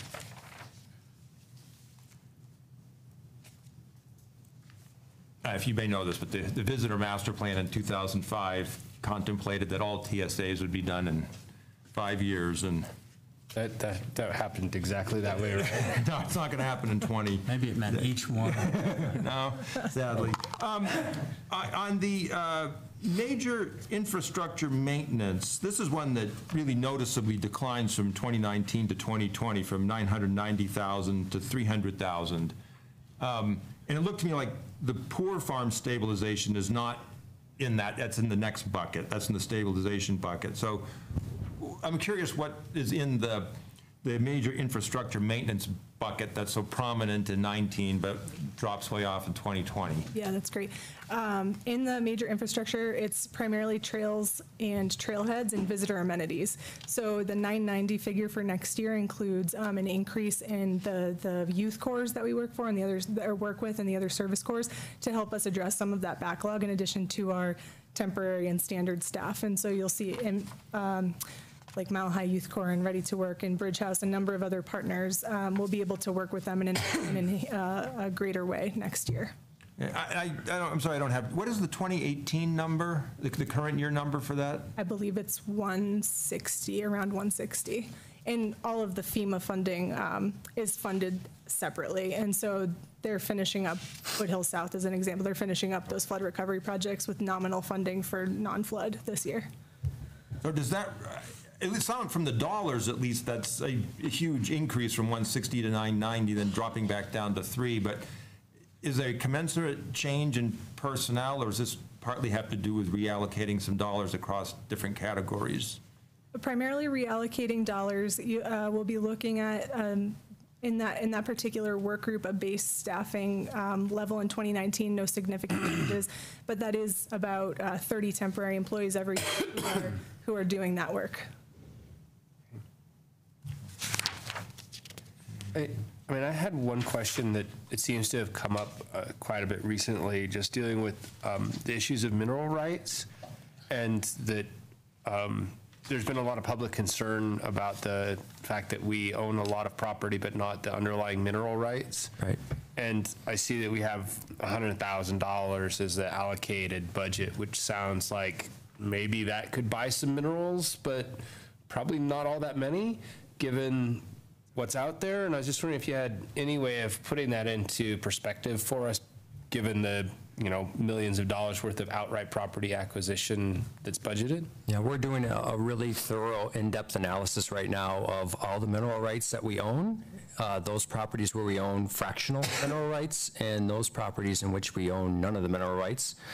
And we expect to have that analysis wrapped up really soon, but we're starting to get some preliminary information to kind of provide you with a scope of the issue in front of us in terms of mineral rights. So we do carry over mineral CIP monies that aren't used, and so we have about $785,000, including carryover and current year CIP budgeted towards mineral rights acquisition. The other thing that we've done between the land acquisition CIP, the mineral, and the water is that if one fund is short and we want to do a priority acquisition, is we could use funds from those 3. So if we have a big mineral rights acquisition project that we want to pursue, but that CIP is a little short, we could take that from the land acquisition CIP to cover that.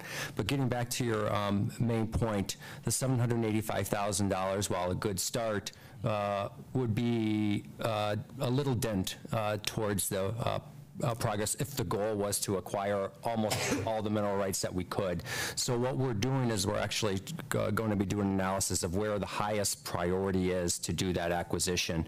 And so we've undertaken a study to determine where the greatest potential for mineral development would be, and we would be overlaying that with where we're short on the mineral rights acquisition, and out of that starting to kind of hone in on where that priority acquisition zone would be, and then to do an analysis is, do we have some low-hanging fruit here within that priority area, because mineral rights acquisitions could be a very complicated thing, because if it's a split estate, it could be owned by multiple entities, and you're talking about a very complicated situation there. But we could have some situations where acquisitions could make sense. It could be pretty straightforward, and we could have funding available to do it. So those are the type of things that we're looking at right now to kind of come to some conclusions on what kind of ability do we have right now to do some greater protection out there in our system. Yeah, I was going to comment or two. One is that my impression was, but please correct me if I'm wrong, that the 100,000, which has I think been a stable number for quite a few years, was essentially what we thought we would need to buy the mineral rights on new acquisitions. And as long as I've been on this board, I think we have acquired the mineral rights on maybe all, but maybe Erdl was an exception, but generally we've been able to buy the mineral rights on acquisitions going forward. But I think what you're describing is looking at things where we previously didn't buy the mineral rights, and where it wasn't available to us at the purchase time. Right, and I could also say that over the last few years, we've been using our land acquisition CIP to acquire all the rights, and in fact, including our water rights too. We haven't been dipping into the water rights CIP. We've just using our land acquisition CIP to do the acquisition of the land, the water, and the minerals, because we are expecting that we could see some priority water rights acquisitions that are needed, and wanted to maintain that CIP funds available for separate purchases of water outside of when we acquire the property itself. And I'm assuming that the fact that we're a municipality doesn't exempt us from state laws on statutory, or sometimes called forced pooling, that just because you own the mineral rights doesn't mean that you're immune from your neighbor drilling under you. That's correct. I don't think we get around that problem. Yeah, it's an educational issue. I think we all need to understand better, the public and otherwise, is that acquiring all the mineral rights certainly helps protect the surface of the land, but it doesn't guarantee that the minerals underneath those lands could be extracted through forced pooling or such. So it does offer greater surface rights protection when you own those all the bundle of mineral rights, but it doesn't guarantee that the mineral rights underneath couldn't be extracted through the forced pooling type of situation. And I just had one more question. On page 15 on the campus vision, there's 2.5 million for 2018, and then it drops to 100,000. I gather, is the 100,000, that can't be the rent for the new space. It's probably higher than that. That's a great question. I'm trying to figure out which something's moving from one bucket to another. Yeah, and actually that 2.5 million addressed the interim space, and so the way we phased out this project, the last couple of years of funding have supported the move to the interim location, including renovations, et cetera, that were needed to get us into that space in a couple of months. And that 100,000 is simply for the feasibility study. We got some feedback last year during the city council study session that our lease payment should move into our operating budget, which is very accurate. At the time of the budget, we didn't know yet what our location was going to be, and so that was reflected in the CIP. It has since moved out, and it'll be reflected in the operating budget. Okay. I had a follow-up question for Dan. I know staff's been working assiduously on the issue of mineral rights, and it's an extremely complicated issue. We've certainly seen a lot of comment on this issue or concern about this issue during the master plan public input processes. And I know that some aspects of what you're doing probably are a lot like our acquisitions analysis. We wouldn't make it public. But I think it would be good if you're able to prepare some sort of report in the next few months, 3 months, that gives the public some sense at a broad scale about where we stand and what our risks are. And it also helps the public better interpret the amount of money we're putting towards this and things like that. So as you've said, there's a lot of education to happen here, and so this is a challenging subject to address, but I think the sooner we do something, the better. Yep, and we are wrapping up, and Bethany Collins, our property agent, is leading the effort on that research going back all the way to patent about whether or not we truly own what we don't own, and we are expecting that analysis to be wrapped up in the next few weeks, and we would love to come back to the board and give you some summary reports of what we're finding. Well, I think that would be great, and with an eye towards some packages that maybe we can import into the master plan process too, that at least help educate the public about this process. I think would be great. We'll do that.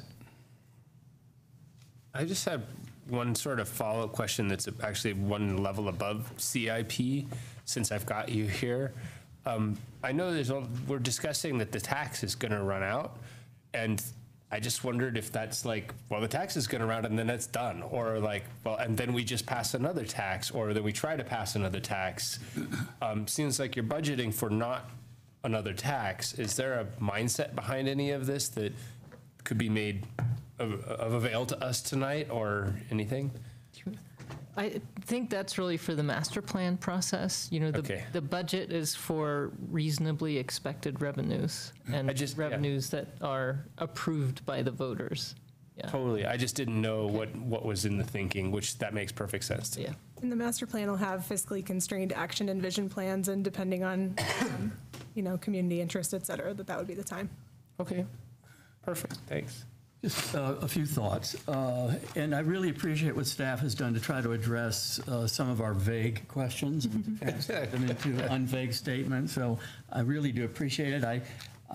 As always, I think there's more that we can do to create sort of our elevator speeches or answers to the public if they say, how are you going to replace the $9 million?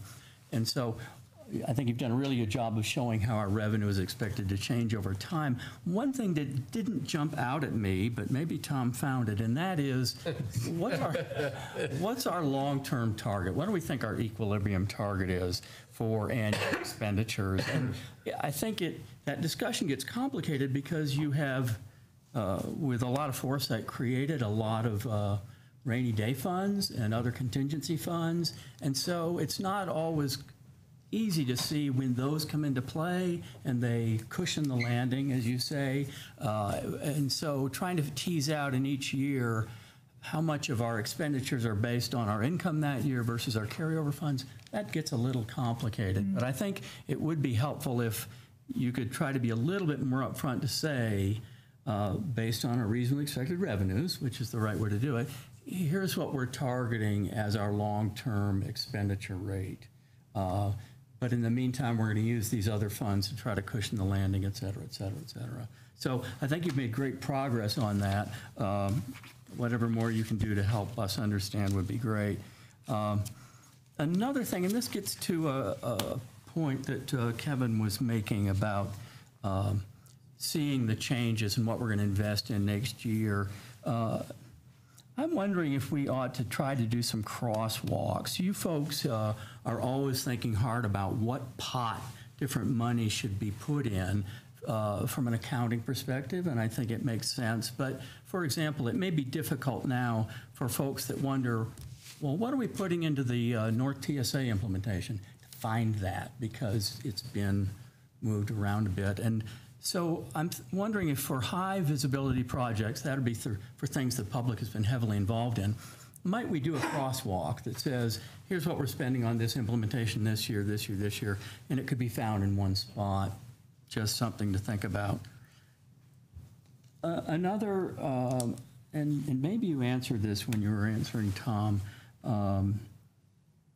you talked, and this is on page 7, you're talking about our property acquisition bonds and that we've got an additional $23 million. My reading of that paragraph is that priority acquisition is adequately funded by carryover in the coming years without using any of the additional $23 million in bonding authority. And I think that's what you're saying. Yes. Maybe just state it outright, because I do think it's a question that people come up with. And I think I'll stop there because I don't know anymore. Thank you. Great, thank you. I'd just like to mention the staff's done just a terrific job since meeting with you last month, really listening to your input and capturing it and sorting it and being able to, really do a nice job of providing some graphics that help tell the story that we heard about last time and to provide additional information, really improving year after year the transparency of the budget. And the feedback that we're receiving, it just continues to be helpful. Really big kudos to the staff, though. They did a big lift between the last meeting and this meeting. And that's in addition to everything that goes into the budget office. And yeah, thank you, Lauren, so much. Lauren is not replaceable, if anyone's noticed. Right. Or listening. Yeah. And actually, the other Lauren, I am so sorry. I had a little bit of a brain glitch that I passed over Mark, and I was thinking that Yoab was it, right? But you have a presentation. Lauren, do you guys mind if Lauren goes first? You're okay, Mark, hanging out a little bit longer? Okay. I am so sorry about that. That's why you stood up.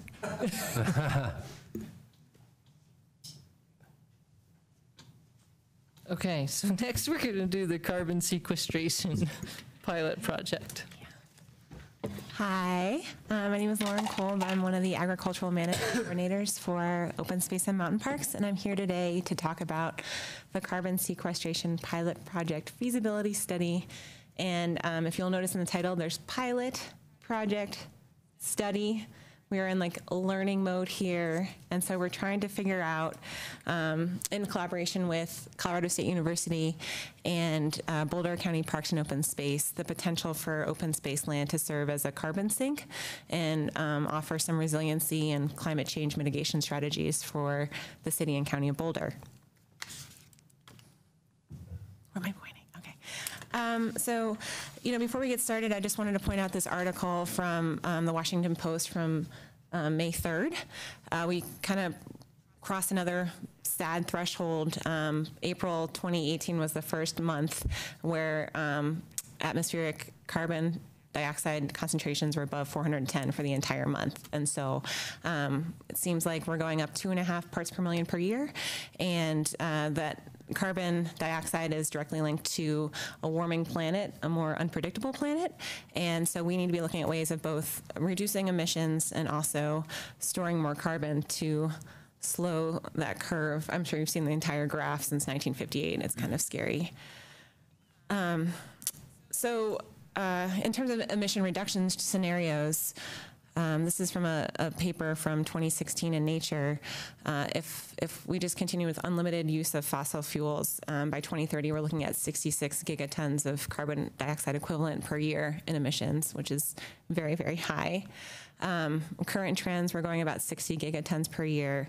And the big part of this paper was that the Paris Climate Agreement doesn't go far enough. So even with every nation but the U.S. agreeing to curb their emissions and doing some modest transportation improvements and changes, we're still looking at 53 gigatons of carbon dioxide equivalents emitted per year, and that still corresponds to 3 degrees Celsius increase in temperature globally by 2100.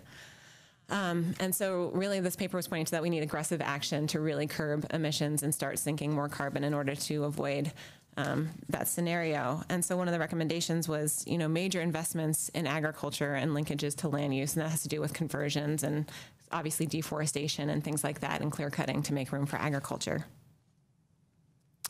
So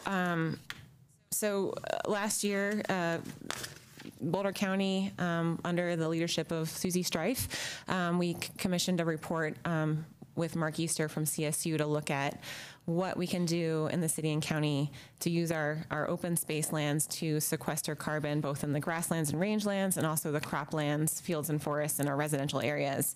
And the questions that they were asking really concerned what agricultural practices are feasible, where should they be implemented, how much compost might be available, I'll get more into that, and what is the net greenhouse gas benefit of doing more local composting.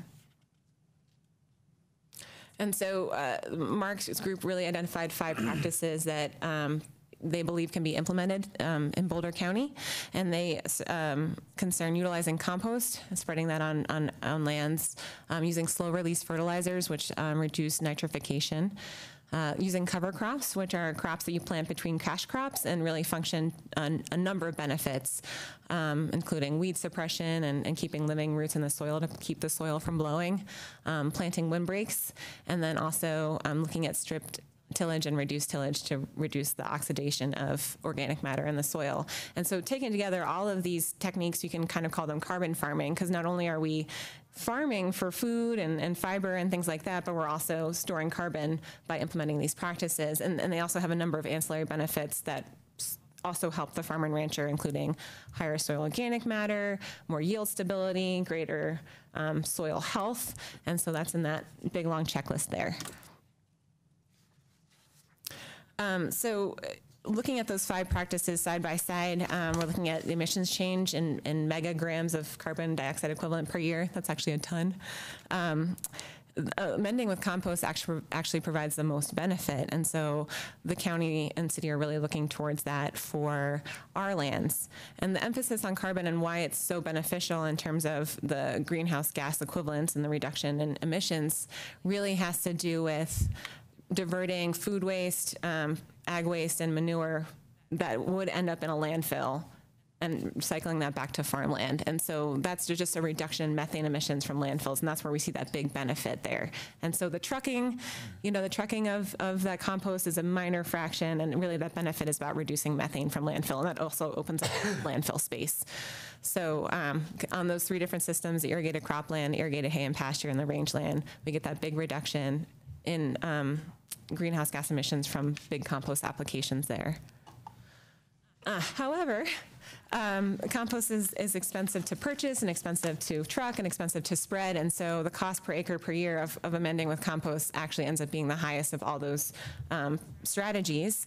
And then when you look at the costs per ton of carbon dioxide equivalent reduction, it kind of falls in the middle of the pack. And so one of the other things this is trying to do is get support to have the Natural Resources Conservation Service help cost share on applying compost so that's less expensive for the producer to apply it. So NRCS does this equip funding, and that's why you see cost per ton with equip and without equip. So they underwrite some of the costs for practices that they know are beneficial for the environment.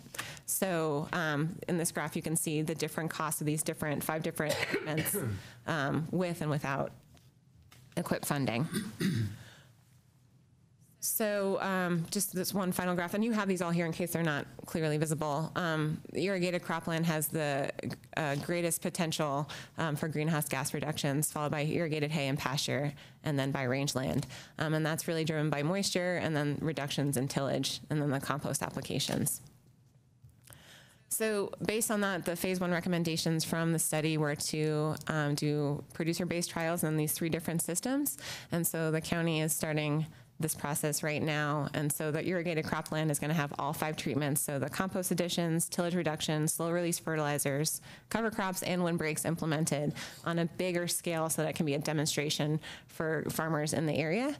And then the irrigated hay and pasture will have the 3 relevant treatments, the compost additions, slow release fertilizers, and windbreaks. And then the rangeland will just receive compost additions because the others are not really relevant or easy to implement. And so just really quickly, the associated data that we expect to get include the yield and forage production, the management activities, how easy is this to implement, is this feasible for people to implement, the cost of the inputs, again, those practice barriers, is this something, if we do find that it works, are people going to adopt it? And then finally, lessons learned. So to take this step to take it one step further, the City of Boulder and Open Space, we're looking at augmenting the study plan to do additional treatments on city-owned land. And these are kind of outside the scope of Mark Easter's study, but still things that we're interested in as a department and as a city, and possibly might provide a greater benefit in terms of greenhouse gas reduction, and also has a co-benefit of helping us restore some of these degraded landscapes, whatever the cause. And so we're in the process now of working with a neighbor on one of our open space properties and setting up a treatment scenario that's looking at different treatments around soil remineralization, biochar applications, inoculated compost, and strategic grazing in order to see if we can store carbon in some of these lands that would otherwise not be used at all. And so just to summarize and talk about next steps, this is really a collaborative project. We've been working closely with CSU and Boulder County Parks and Open Space, and also in the Natural Resources Conservation Service. And it's really beginning to build on some efforts that are already ongoing. And so field studies will begin in 2018, and we are going to have support of the local NRCS office in Longmont. And it's really an opportunity for our department to focus on those degraded ag lands. And so we're excited as an ag staff for that, because once they're not in ag, they kind of just are out there, and we'd like to see them be productive and keep the soil in place. And talking about these ongoing partnerships, the city, the county, NRCS, and Cooperative Extension have been putting on a series of soil health conferences. And so we will be having our 3rd one this December, and Dr. David Montgomery is going to be our keynote speaker. And so we're excited to take the results from the field season in 2018 and present them hopefully in December, both the county and the city project. So that's the update. Okay, thanks, Lauren. Yeah. Any questions, comments? Well, mostly comments. I was able to go to the briefing that was done a few weeks ago. And so I would just say how great it is, I think, for doing this. There's a lot of public interest, but I think there's also a lot of maybe misunderstanding of what this process could be all about. I think you and all the other people working on this have got us connected to really smart people that have contacts all over the world working on these issues and are very smart scientists. And so I think that's a wonderful thing. When you sometimes when there's a great deal of public interest, you can end up doing things because people are interested in doing them and either coming out with the wrong outcomes or not learning anything. And so I just am delighted that we're working with these folks. I think they recognize, and you folks recognize, that most of the land we have is not lands that are the most suitable for carbon sequestration, and in fact may present real challenges for trying to do improvements in soil health or carbon sequestration without causing as much damage as we would in terms of benefit produced. So I really appreciate that folks are doing some pilot studies and going into this carefully so that we can move forward really with the scientific basis for what we do. My overall impression, not that it matters, is that if we continue to put a lot of effort into soil health, we'll probably accomplish about 90% of what we would do with carbon sequestration. That's just my sense of this, that that's sort of the pathway that gets you a lot of the benefits of carbon sequestration. So anyway, I'm glad we're doing this. Thanks for all the work you folks are putting into it. I was going to ask, are prairie dogs, I get the sense they're not part of this study. It was certainly striking to see Elizabeth Black's presentation. Would suspect that the Dust Bowl is not a great carbon sink. No. Prairie dogs are not part of this intentionally. I think there's some potential for if these practices work and we can make them work around prairie dog colonies, having, you know, compost additions, or if inoculated compost help us get vegetation reestablished on those colonies to keep the soil in place, that would be a great thing. So, I mean, we don't know if this is going to work. Again, we're in learning mode, but doing nothing also doesn't work. And so I think whether it works or doesn't work, I think we're going to learn a lot as a staff. And we have the budget set aside. We have the budget from our partners, and we're, you know, with the fiscal constraints, we're being very mindful of that. And, you know, soil is something you can't make very easily. And so we need to keep what's there in place. I'm really excited because it's science. Yeah. I did have a question. I know you had a slide that you bumped over real quick that was like the experimental design. One more. There you go. And then I was just wondering, what's your sample size? So this is a really good question, Kevin, and this was one of the things we went back and forth on a lot. And so they're going to take subsamples within that each plot. So they're going to have two of each site. And so the rangeland site is actually going to be a replication of ongoing work in California, and they're hoping that that'll just be another replicate, right? And so they're not true replicates in a experimental sense. That's why on the City of Boulder land, we're going to be doing replicates so that we can say definitively this is significantly different. This is biologically important. I don't know if we'll be able to do that with a cropland hay pasture. Maybe the results will be so compelling that you don't need statistical analysis. Maybe it's something that just hits you right between the eyes. And I think that's really reflected in the scale of those the plots that you're going to have, you know, a 10-acre control and an 80-acre side-by-side. And so, you know, given that there's so many unknowns about how this is going to work, I think the 1-acre trial is a good conservative size in case things go off the rail in terms of weeds. So I think for what we have and the resources we have, this is kind of the best that we can do. And following up on that, is there a reason why you want to do, I mean, you have like a 10-acre control and an 80-acre treatment as opposed to a bunch of 1-acre controls and a bunch of 8-acre treatments spread out or randomly placed so that you have better management of your other variables? That's a really good point, and I've brought that up. And this is what the county and CSU have decided to do.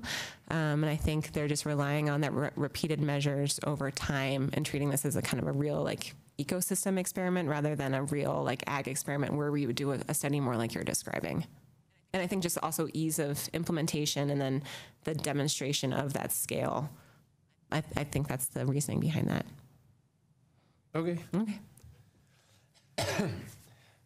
I would reject that paper if it was.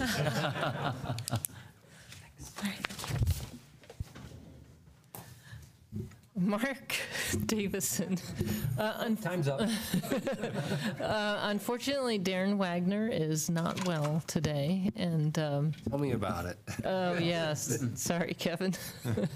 And Mark Davison's going to pinch hit. Thank you, Tracy. I would like to acknowledge, as well as Darren, the folks, Juliet Bennell, Mark Gershman, Brian Anika are in the front row tonight to help answer questions, and want to appreciate the input they've put into this effort to date. Okay, I'm here to chat about three things tonight: the community engagement so far, the preliminary draft focus areas, and also the next steps. Just to, it's always good to check in where we're at. You can see the diagram up on the screen, and it tells us we've got through the system overview section, and we're moving into the focus areas. After that, we'll be moving into developing the strategies. In terms of the engagement summary, I think, after following Yohab, I feel a bit humble. I'm not sure I'll be able to do it justice. In terms of the type of work they did is, frankly, an example of support we got from the process committee in terms of taking an inclusive approach, which was including reaching out to youth. And I think that's a great example. In total, we had 2,000 people who we directly reached. And I think that really sort of reflects the effort that staff put in to reach out to the community and also listen to the community. I want to make sure, as board members, you do have the executive summary tonight. And also, anyone in the audience who doesn't have this, it's available if someone would like to pick it up. And that'll be our reference for you as we get into the focus areas. But we did also release on May 7th the draft findings report, which is this report here for folks. And that explains the engagement process we used. And frankly, to get to the point where we're at now, I want to be real clear that the focus areas and the related topics truly reflect the public comment we received. There's been an in-depth process by staff to analyze all the comments in this draft findings under Appendix A and Appendix B. All the public comments are included, so folks can see transparency there in terms of what people said and then how they came to emerge as focus areas and related topics. During the engagement process, we really frankly, Kurt, thank you. We did have some innovative approaches, but as part of the process committee, Kurt pointed out we should still use our traditional process. And that led to the open house you see before you. About 100 people attended. It was a great example for people to go through examples of the system overview report, which is, again, part of this initial window to provide the information to get feedback from people. As you can see there, the bottom left picture, even in that type of effort, we were trying to reach out to youth through what is a traditional open house. And we didn't get many youth at that thing, but it was that sort of start of that process to engage more folk. I think a big success was a Mahina open space effort. I think how many, 400 people perhaps attended that day. Jeff and Paige do attract a good crowd. But in truth, it was great to see the way it was organized in the sense of, yes, there was entertainment, but as you noticed, I think the folks that attended, the tables were set up to really get valuable feedback from the community. We moved into something new for us, and I think this was really helpful. It was the idea of micro-engagements, and this is really where the inclusiveness began to show itself in our process. You'll see on the bottom right an example at a trailhead of a micro-engagement where Deb Cushman is actually reaching out to people directly to get input on the master plan. We did it working with the Latinx community, people experiencing disability, and the idea is that staff, when they typically do a program, let's say it's on environmental education, we're basically tagging on the master plan process to reach out to communities we don't typically work with. And I think that is a model, frankly, we can use in the future and will continue to use because it really does create that diverse array of comments. We also reached out to senior centers, email to recreation organizations in the Black community, We did radio outreach to the Spanish-speaking community. In other words, all of these efforts are pretty new for us, but it was us trying to model the new city's approach for engagement, and we really do appreciate the process committee pushing us to go in this route. It was nice to hear feedback from 2 council members. One said it's the best engagement they've seen in a department citywide process, and the other said it could be a model for the city, so credit to staff for that effort. Okay, we get to the fun part, the draft focus areas.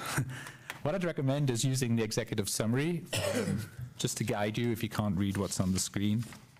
And we came up with 5 focus areas that reflect the community comment. Ecosystem health, and that basically is the top piece of this focus area, the 2-worder as it were, is the title. And then underneath, we used a description which was using the words we heard from the community when they talked about what was important to them, the value statement.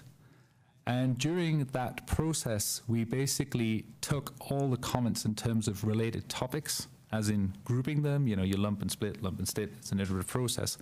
But the related topics reflect sort of individual phrases that came through, individual hopes, concerns, and they led to the second line, which is more like the sentence, the value statement, and then the top line is the topic. So the first one is ecosystem health. Using the best available science, we protect healthy ecosystems and mend those we have impaired. In terms of the related topics to that, it is interesting. We do have the survey out at the moment, which went out on, I believe it was released on May 9th, and it'll close on May 20th. And what we're hearing so far is things that people are seeing as important in those related topic areas based on what we've heard back from the survey so far is protecting biodiversity, protecting natural sounds and night skies, and safeguarding large habitat blocks. The second focus area, draft focus area that's emerged is resilience to environmental change. We've heard quite a bit about that tonight. It is an emerging topic in terms of over the last 10 years as opposed to the last 50 years of the department. And in terms of a value statement, it's by helping nature endure and thrive, we ourselves endure and thrive. And actually what we're hearing in there in terms of related topics as the public seeing as quite important so far is mitigating fire and flood risks, and exploring carbon sequestration, 2 topics you heard from tonight. The third focus area is enjoyment and recreation management. And the value statement is we are united by our enjoyment of nature and our obligation to protect it. What we're hearing from the public again in that area in terms of related topics is importance on carrying capacity and visitation growth, how we manage that from both a potential impact to nature, but the ensuring an enjoyable experience. And also maintaining trails and facility condition is coming up as an important topic. For the fourth focus area, it is community connections and inclusion. And the value statement is together we build a community of stewards and seek to find our place in nature. The related topic that is popping up there is the connection to youth in nature. Specifically, we've heard about nature deficit disorder. And then also we've heard quite a few comments on connecting communities to agriculture. The final focus area is perhaps more an operational one, and we still heard about this from community, but we did leave room as we developed these, obviously based upon the system overview report and staff knowledge, the scientists in our department, the budget managers, the planners, you name it, the trail folk, there is room in these focus areas to include how we manage the land from a staff perspective. So obviously financial sustainability came through from a staff perspective is very strong. The value statement is preserving our legacy land system requires preparing for the future. And a couple of things that popped up were anticipating sunsetting taxes, diversifying new and potential funding sources, as well as updating the asset management systems, which we've actually begun the process of. So those are the 5 focus areas that have emerged. I'll move into the next steps at this point before we can stop and pause for questions. We are looking to basically wrap up the public comment. If anyone would like to still comment on these focus areas, it'll be May the 20th, and there's an online survey, and that's up on this slide you'll see in the second line. osmpmasterplan.org is where you'll find that questionnaire. Please, folk, complete that. The more we get, the better. And then from there, we'll be heading into a period where we go to a joint study session, and at some point we'll be approving these focus areas before we move into the strategy window. The way that will work is basically there'll be on June 12th a joint study session with the board and council. From that, at that meeting, I just want to be clear, no decisions will be made at that meeting. It's just getting input. And then we will have on June 13th, if we can't fully resolve all matters at that joint study session or things emerge that need a little bit more study, we're leaving room on June 13th for the board meeting to have a study session to look at whatever comes out of that, if there is additional things we need to look at. From there, we'll move into board and council approval of focus areas. And with that, we'll then be able to move into the idea of the related topics which are included aren't being approved by, recommended by the board or the council, but the related topics will give us guidance as to where to focus next in terms of the strategy development, taking the deeper dives. So with that, I'd ask for any questions or thoughts or comments. It may be worth clarifying your expectations on comments on the focus areas themselves. I don't think that's what we're planning to do at this meeting, but I just want to make sure we're all clear on, what it is you're expecting at this meeting as distinguished from the, the two study sessions, the two June meetings, one of which is a study session. Yeah, no, tonight was merely an update, just the fact that we're in an engagement window still and looking for the public to comment on this. It was just a chance to reveal what we've found and then, give you any comments on any process or anything everything you'd like to see in addition to what we've already done.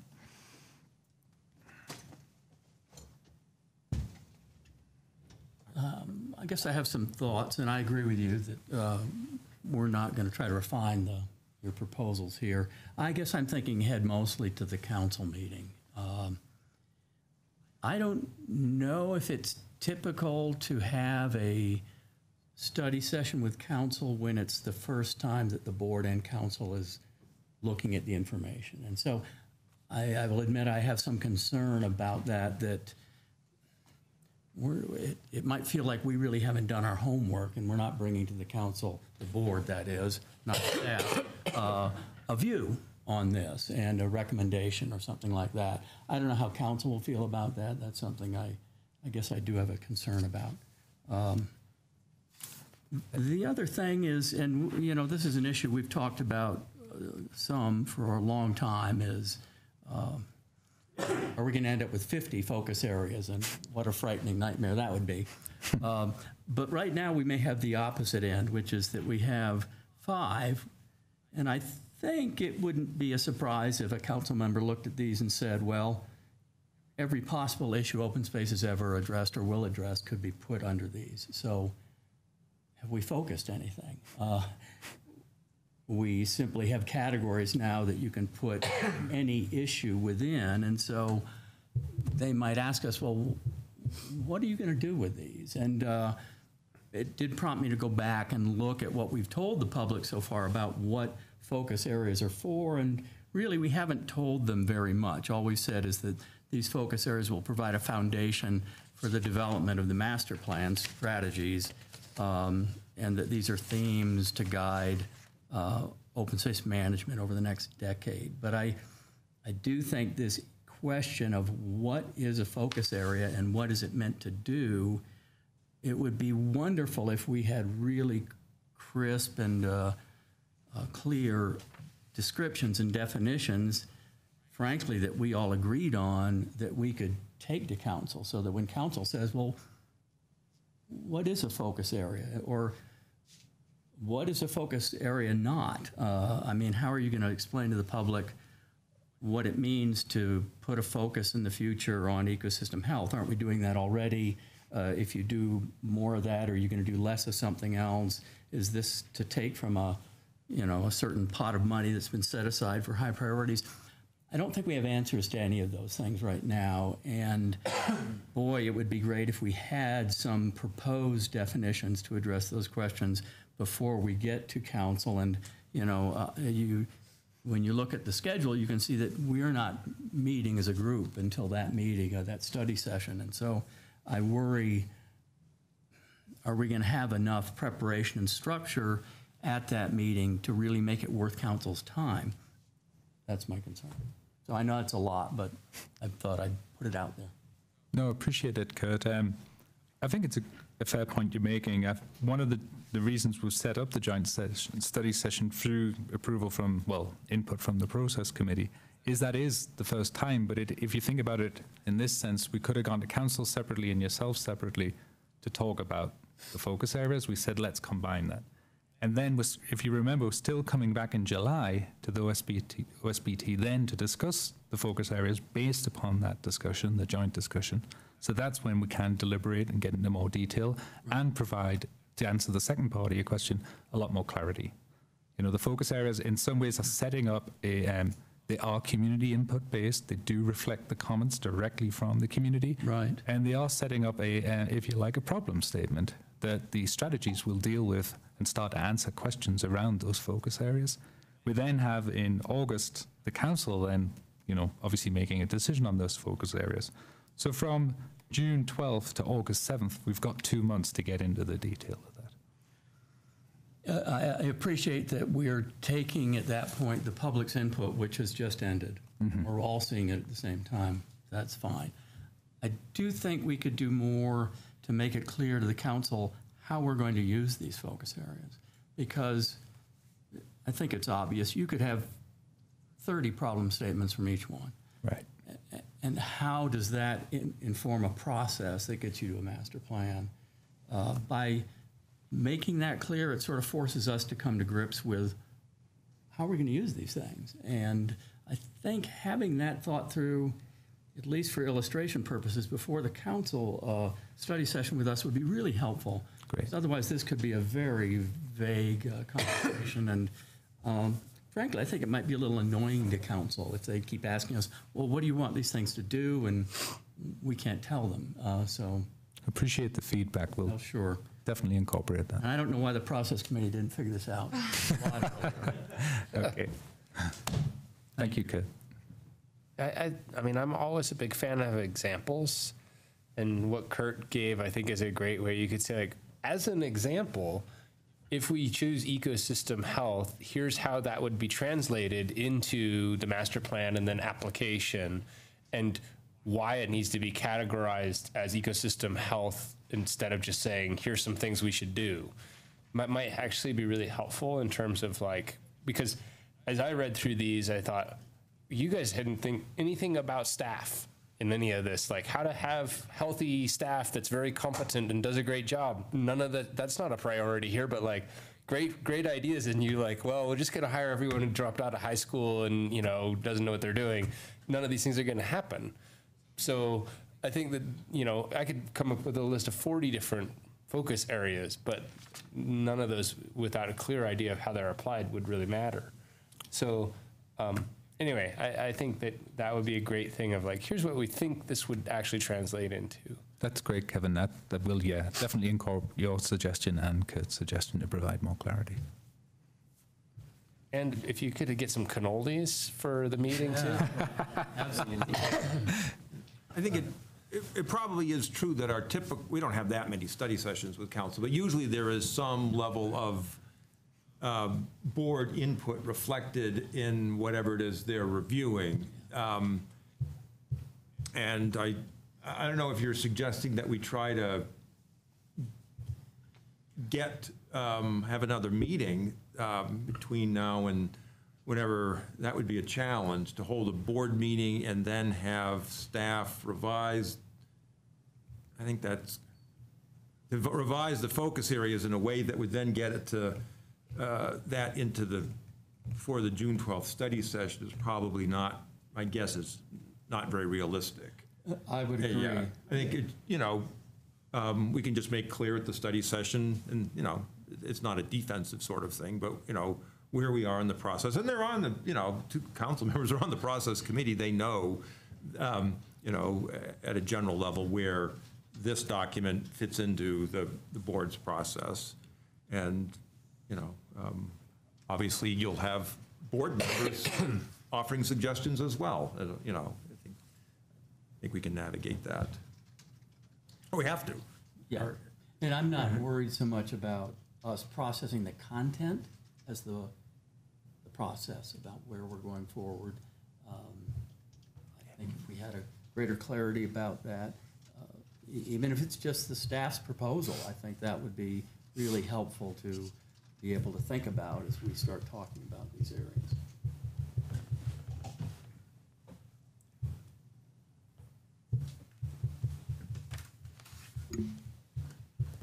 Was there more that you wanted to say on this subject? No, we were just happy to provide the. Okay, because I think that then transitions into matters from the board, the first of which is the process committee. I don't know, I'm not sure there's a great deal to add, but Kevin and I were at the last, so we're now just reporting to you. And a large portion of that meeting was discussing how to format and sort of structure the focus areas, but that is now reflected in what you've seen. I don't think I need to sort of diagram how we got from the process committee meeting to this output. I think it pretty well reflects how we were envisioning the focus areas. We didn't talk about substance, but just conceptually how that would be structured. And then, one specific comment was how to avoid having focus areas where we're going to spend a huge amount of time debating the exact wording of something with the belief that if you influence precise choices of words, you maybe get an outcome. And I think you've actually done a pretty good, there's always room, but I think you've actually done a good job of coming up with descriptions of focus areas that tell the reader sort of what this is about without appearing to kind of tilt the scale on, well, what ought to be done about this particular thing. And we'll see how this plays out, but I think the process committee was interested, and I think this is a step in the right direction, in avoiding a situation where the process of sort of fleshing out the focus areas really becomes not more than just a preview, but actually the sort of first round of discussion about what the end result ought to be. And I think this gives us a good way of kind of avoiding that, potentially giant detour. There was also a lot of discussion on the online questionnaire, but that too is now in existence. So, one of the things that got added was this notion of other things, that we've missed, and that's now picked up. And the questionnaire, I think, faithfully reflects the input from the process committee meeting. And I think the third was going over the schedule, which I think it was Darren, in response, frankly, to a request that I made, put the schedule in our packet. So we have, after this meeting, the engagement window closes on May 20th. We've got a process committee meeting May 23rd with the study session with council and our board meeting the next night. Then the one thing I wanted to call out was that the June 27th process committee meeting was at least tentatively, I think the discussion at the meeting was to tentatively cancel that. And that's during, I think, the council, during their break. And it's been deleted from this schedule. And then, I think should be on target for the July 11th board vote on the focus areas. I don't think the process committee meeting had any, there were no seismic shifts. It was, just getting the focus areas underway, getting the questionnaire underway, and, deleting the one process committee meeting. But otherwise, status quo. Oh, and then there was some discussion about, and you may have this already, about the plan for the study session itself with council. So Anna Laybourne will be our facilitator. We can provide this to you, but the vision is that it's a 2-hour study session, and it'll be broken down by focus area. There was a thought that it would be almost a go around the room, but that's 14 people and 5 focus areas. I'm not the facilitator, but I have a feeling that may get too much. That we may have to shorten that process, or maybe it's just a lot of Me Too's. But there are 14 people there, and the fact that the board hasn't previously weighed in affects that dynamic somewhat. Obviously, we have the ability to be in a little bit more of listening mode because we have our own meeting the next night, whereas this is council's one shot to influence this before it comes to them for a vote. But I think to some extent we're going to have to play that dynamic by ear and rely on the facilitator a little bit. But if everybody says everything they want to say on 5 focus areas, which cover a large portion of open space, we're not getting out of there in 2 hours. And I think we are getting out. I think the 2-hour limit time cutoff is a hard stop. So, have to be careful on that. And I think this schedule had the effect of perhaps giving us a slightly larger window for when we start for the strategies, which I think, given the relatively high-level nature of the focus areas, is appropriate. That it's going to, the strategies are going to be a much deeper and I think probably more complex dive. It's, my own sense is it's pretty easy to just, if someone says, hey, I'd like you to add to a focus area X the following topic, it's pretty easy to add that. That's not a lot of work. And when you come to identifying strategies to carry out that, something you just added, that is a lot of work.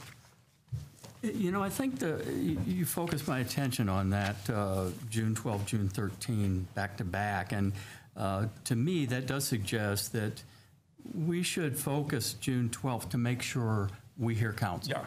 And that they give us all the advice, even if it's general advice, that they can give us, because we have the next day to try to process that. So I just wanted to underline that point. And I agree, and I did want to, we are under some real time constraints, and we have our own venues. There was a proposal to have an open house before the study session, and Aaron Brockett, who was the one council member at the process committee, felt that wasn't a great idea in terms of transparency, that our discussions ought to be, even though an open house is by definition open to the public doesn't really hear the discussion.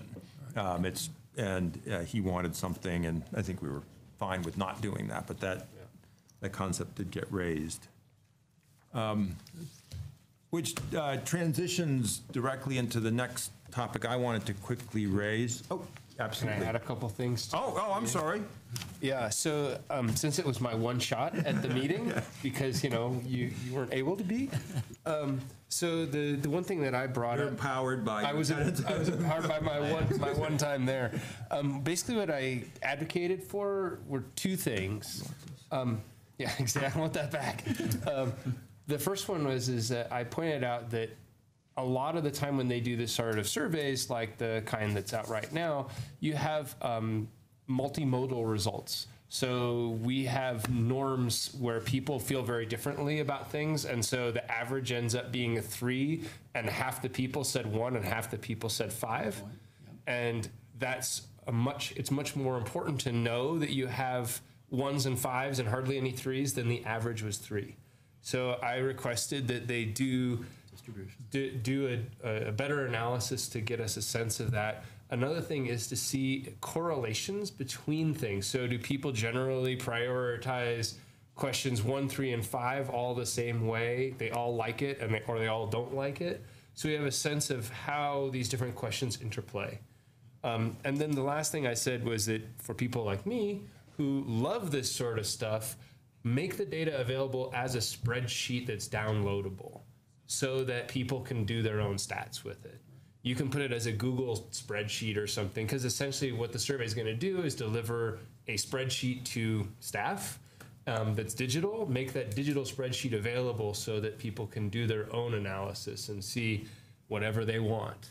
Hopefully they don't abuse that, but that was my thinking, is that like, I'd like to do a principal components analysis. I would love to do this distributional data.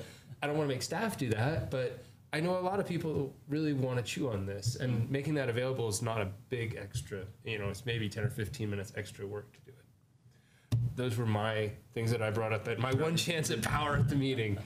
But other than that, I thought it was great. It was a really interesting meeting, and I think, really great that it's going forward the way it is. So, now I'm ready for you to go out here. So I was going to raise the question of whether we do or don't want to have a retreat. The reason I'm raising this is that the retreat had been described as really about the master plan, and I wanted to raise two concerns. I don't want to overstate the strength of this, but I do want to raise two concerns about this. The one is to build off the transparency point from a few minutes ago, in that retreats really are not a very, yes, they're open to the public. They're not well attended. They're not well attended, they're not televised, so you can't watch it live and you can't watch it tape, and they take place at a time of day when very few people are actually available. And a retreat, to me, works as a good vehicle if you're discussing board dynamics, maybe discussing some priorities and getting some advice from the city attorney's office and some things like that, yes, they're public, but they are not necessarily things that the public is viewing as high priorities where they really want input and want to hear a substantive discussion. So that's my concern about kicking a real major intro to the sort of the substance of the master plan to a retreat when we've got a lot of study sessions already scheduled. Those are, at our usual time when people who wish to participate expect to, that we're going to be here, will be televised, and it's an easy vehicle for them, to attend and listen. And they can also there's always public participation, that night. And I guess I believe that we can cover the material in we're having meetings every month on the master plan, that we can cover that material without a standalone retreat. And, that we also be mindful of staff resources.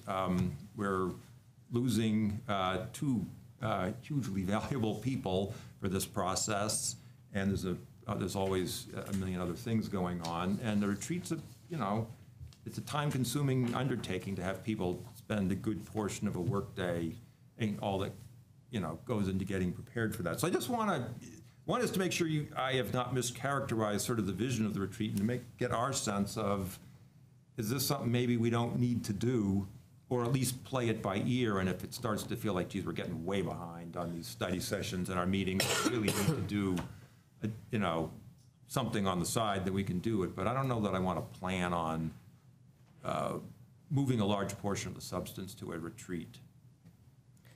So if I understand, we have often done a retreat each year to do more of the administrative things, and in this case, it was becoming more of a single subject retreat. Are you suggesting we might still do a retreat, but not on the master plan? Is that? And maybe on a different, I think if there are other topics that people feel are retreat worthy, entirely open. I think that's a discussion probably that we'd want the full board to see what topics they would like to discuss. But I would say at that point, if we believe we can cover the master plan without a retreat, then I would suggest that any other topics sort of arise because people really feel a need. Sometimes people say, well, let's just have a retreat. And then, if we're going to have a retreat, it's not hard to fill the time. But I think that's the cart before the horse. We want to do it the other way. Why are you doing this? And then, figure out what the structure is. And sometimes, and candidly, although she's not here, but I think I have no problem saying this, sometimes the retreat is about the fact that you have a new board member who is relatively new, but that's, Karen's obviously extremely knowledgeable all this stuff. We don't need to hold it for that purpose. Good point. Tom shared this concern with us at our agenda setting meeting, and staff's proposal really in place of a retreat, and maybe we should just get rid of the term retreat, is to really have a work session on the master plan.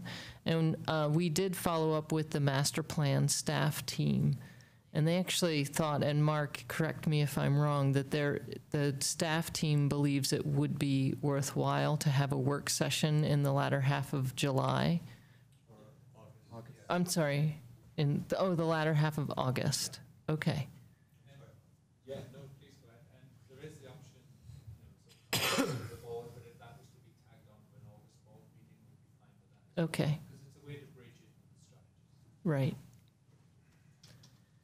Okay, so I think my suggestion would be the discussion of, since now we're talking about, we had originally been talking about July, and that had some real immediacy to it. If we're now talking about something that doesn't take place until August, and the question is, can that be accomplished in the context of a study session, a longer study session, or does that require a standalone? I would think that's a discussion we might as well have the whole board here for. Yeah. But, okay. Are you okay with leaving that where that is, or do you need something more definitive from the three of us? Fine. I think we have time. Okay. Time to figure that one out. Yeah. Okay. I had one quick matter from the board. Just after tonight's brief presentation about the risks of equestrian traffic to equestrians in the Sanitas area, maybe it's time to start just putting on the back burner the idea of trail difficulty ratings. A lot of communities around Colorado have been doing this for decades, where just like ski resorts, it's green, blue, black, and that's a really low cost ad. And that might alleviate some of the risks of someone riding a horse or a bike or hiking or whatever on a really hard trail when they're not really ready for that. I got a comment? I could address that, actually. Francis Bolding, who did the condition assessment, has been working just on that exact topic and has started to come up with some really interesting stuff, and I hope that we might have a chance to share that with you soon. So, awesome. This is the best ever. And I would just add on the, it was there the last time I looked, but it's been some time. On the website, under accessibility, there actually is a very detailed, and I think very good rating system, but that's from the perspective of someone who's mobility limited, which is a different sort of categorization than among the trails that are already moderately challenging. What are the gradations within that? But that, at least a portion of that exists. It's not something that appears on the signs or on the maps, but it does exist, and I actually think it's very good in that it doesn't view ability as a simple binary, but rather recognizes gradations, that some trails will work for people with some levels of ability, but not for others. Some of us that are really old can remember what the rating is on most of the trails, because there used to be trail rating signs, and some were red and some were. But I agree, it needs to be on a sign, because if you go to all trails, it'll tell you there's this wonderful little family hike up to Royal Arch, and it's fine. And that's, there's nothing that says suitable only for or anything like that. So having it on the sign, I think is really valuable. Yeah. Well, and it's, like I said, it's becoming pretty commonplace for a lot of municipalities and communities in Colorado, so it's not like we're inventing a wheel. And some of those trails, the rating is very much a function of whether it's icy or not. Royal Arch is a good one, an example of that. Yes. Yeah. We just have a little thing that says like icy, like double diamond, Any other matters from the board? That's Tracy. Can I just mention one little thing? And I didn't want to make it, matters from staff, but I know you all got an announcement that I'm retiring. Yes. What? And I just, really quick, because I know we just have a few folks and everything, but I just wanted to you know, it's been very fortunate for me to have this career at the city. It's been wonderful. I'm also very fortunate that I get to make myself available to a different possibility in the future. So this is very much a personal decision. You know, one of the things they say is that you want to try to work yourself out of a job. And I feel like I've done that. And that there's this staff team here that's just outstanding, you know, really second to none. And Dan and Steve as your interim leaders with the team, that the bench that they have, you know, the people that are here and then the bench behind the people who are here, just remarkable. And you are in such good hands. I have no doubts whatsoever. And I just want to tell you publicly, I know it's just a few of you tonight, but it's been an honor to serve with you. And when I graduated from college, I had so much fun. I loved college, and I cried so much. You wouldn't believe it. And I've been here more than 7 times longer than I was in college. So if I made this a long goodbye, it'd be like 7+ times the tears that I shed. And I can't do that. And my daughter wants my graduation goggles to be on for a really short time. So thank you for everything. You all have been fantastic to work with.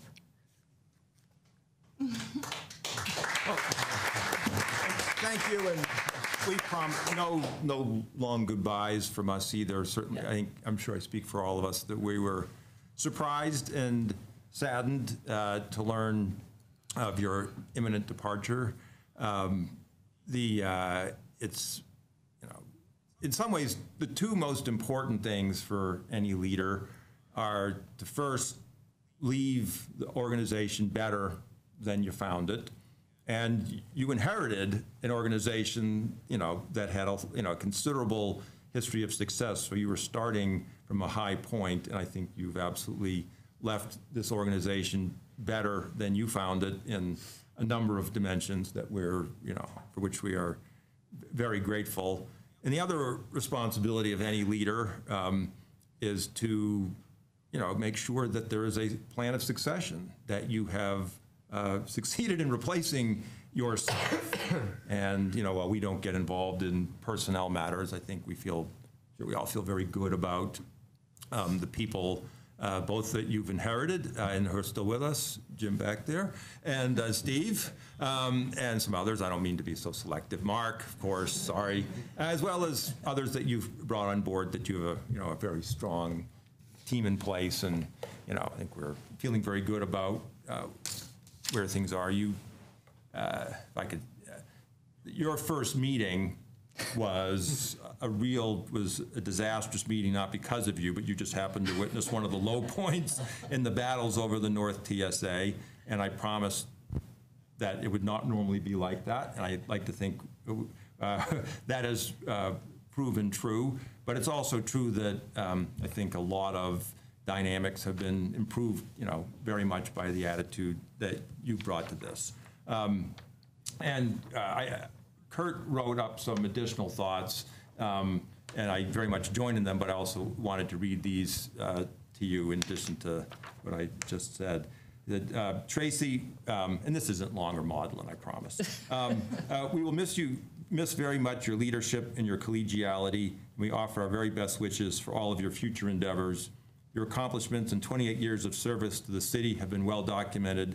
The board would like to add our personal thanks for the many things you have done to make our work easier, such as treating all of our questions seriously, no matter how uninformed they might be, hiring, developing, and empowering great staff who also treated all of our questions seriously, no matter how uninformed they might be, always including us as advisors and colleagues in important strategic decisions, making extra effort to provide the board with both the information that we need and the time and study sessions necessary to give informed advice, this one especially, always bringing a positive outlook and sense of humor to even the most difficult issues and decisions, making a sustained and successful effort to create the OSMP asset inventory and financial analyses needed to guide the challenging choices we are now facing, And lastly, as a token of our appreciation and by the power invested in the board, we grant you a free lifetime pass to all OSMP trails, as well as all of our board meetings.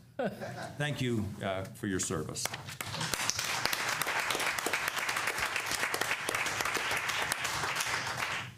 Tom, Thank you. I wouldn't mind just speaking a little bit on behalf of the staff. I don't know if any other staff say anything, but I don't think I've ever told you this story. But so I spent my past 20 years before I came to the city as executive director for a land conservation group in Wisconsin. And so a decision to uproot and go anywhere was a very difficult one, but I decided to throw my ring in the hat and apply for a position here with Open Space and Mountain Parks almost 3 years ago. And to give you a little clue on how the interview process works, you kind of do a little walk through maze of different buildings and different hallways. And I started off with an interview around a table with probably some of the colleagues here that I maybe didn't know was in that room, and did my half-hour interview there. And then I got ushered into another room where another group of colleagues sat and went through about a 35, 45-minute interview there. And then finally I got ushered down the hallway. And it turns out it was the opportunity to speak for 10 minutes to the director. And it was my opportunity, and I didn't know that opportunity was going to come, but to say what I wanted and for Tracy to listen and comment for about 10 minutes. And I walked out of that conversation convinced that this is the place I want to work at. Tracy looked me in the eyes. She was so genuine. The questions she asked me were sincere. And I sincerely walked out of that building, went to the car, and called my wife and said, this is the place I want to work. I'm offered the job. And it's because, Tracy, you're a woman of deep integrity. And the one thing I really learned and that I respect so much is what she values more than anything else is organizational health. Here. And there's nothing more important than the health of an organization. You could have all the plans you want. You could have all the great ideas, but if you don't have organizational health, they'll never get implemented. And that's what Tracy was committed to over her 3-4 years here at Open Space and Mountain Parks and her 27 years at the city. So thank you for everything you've done. Thank you. Thank you so much. All right, we're adjourned.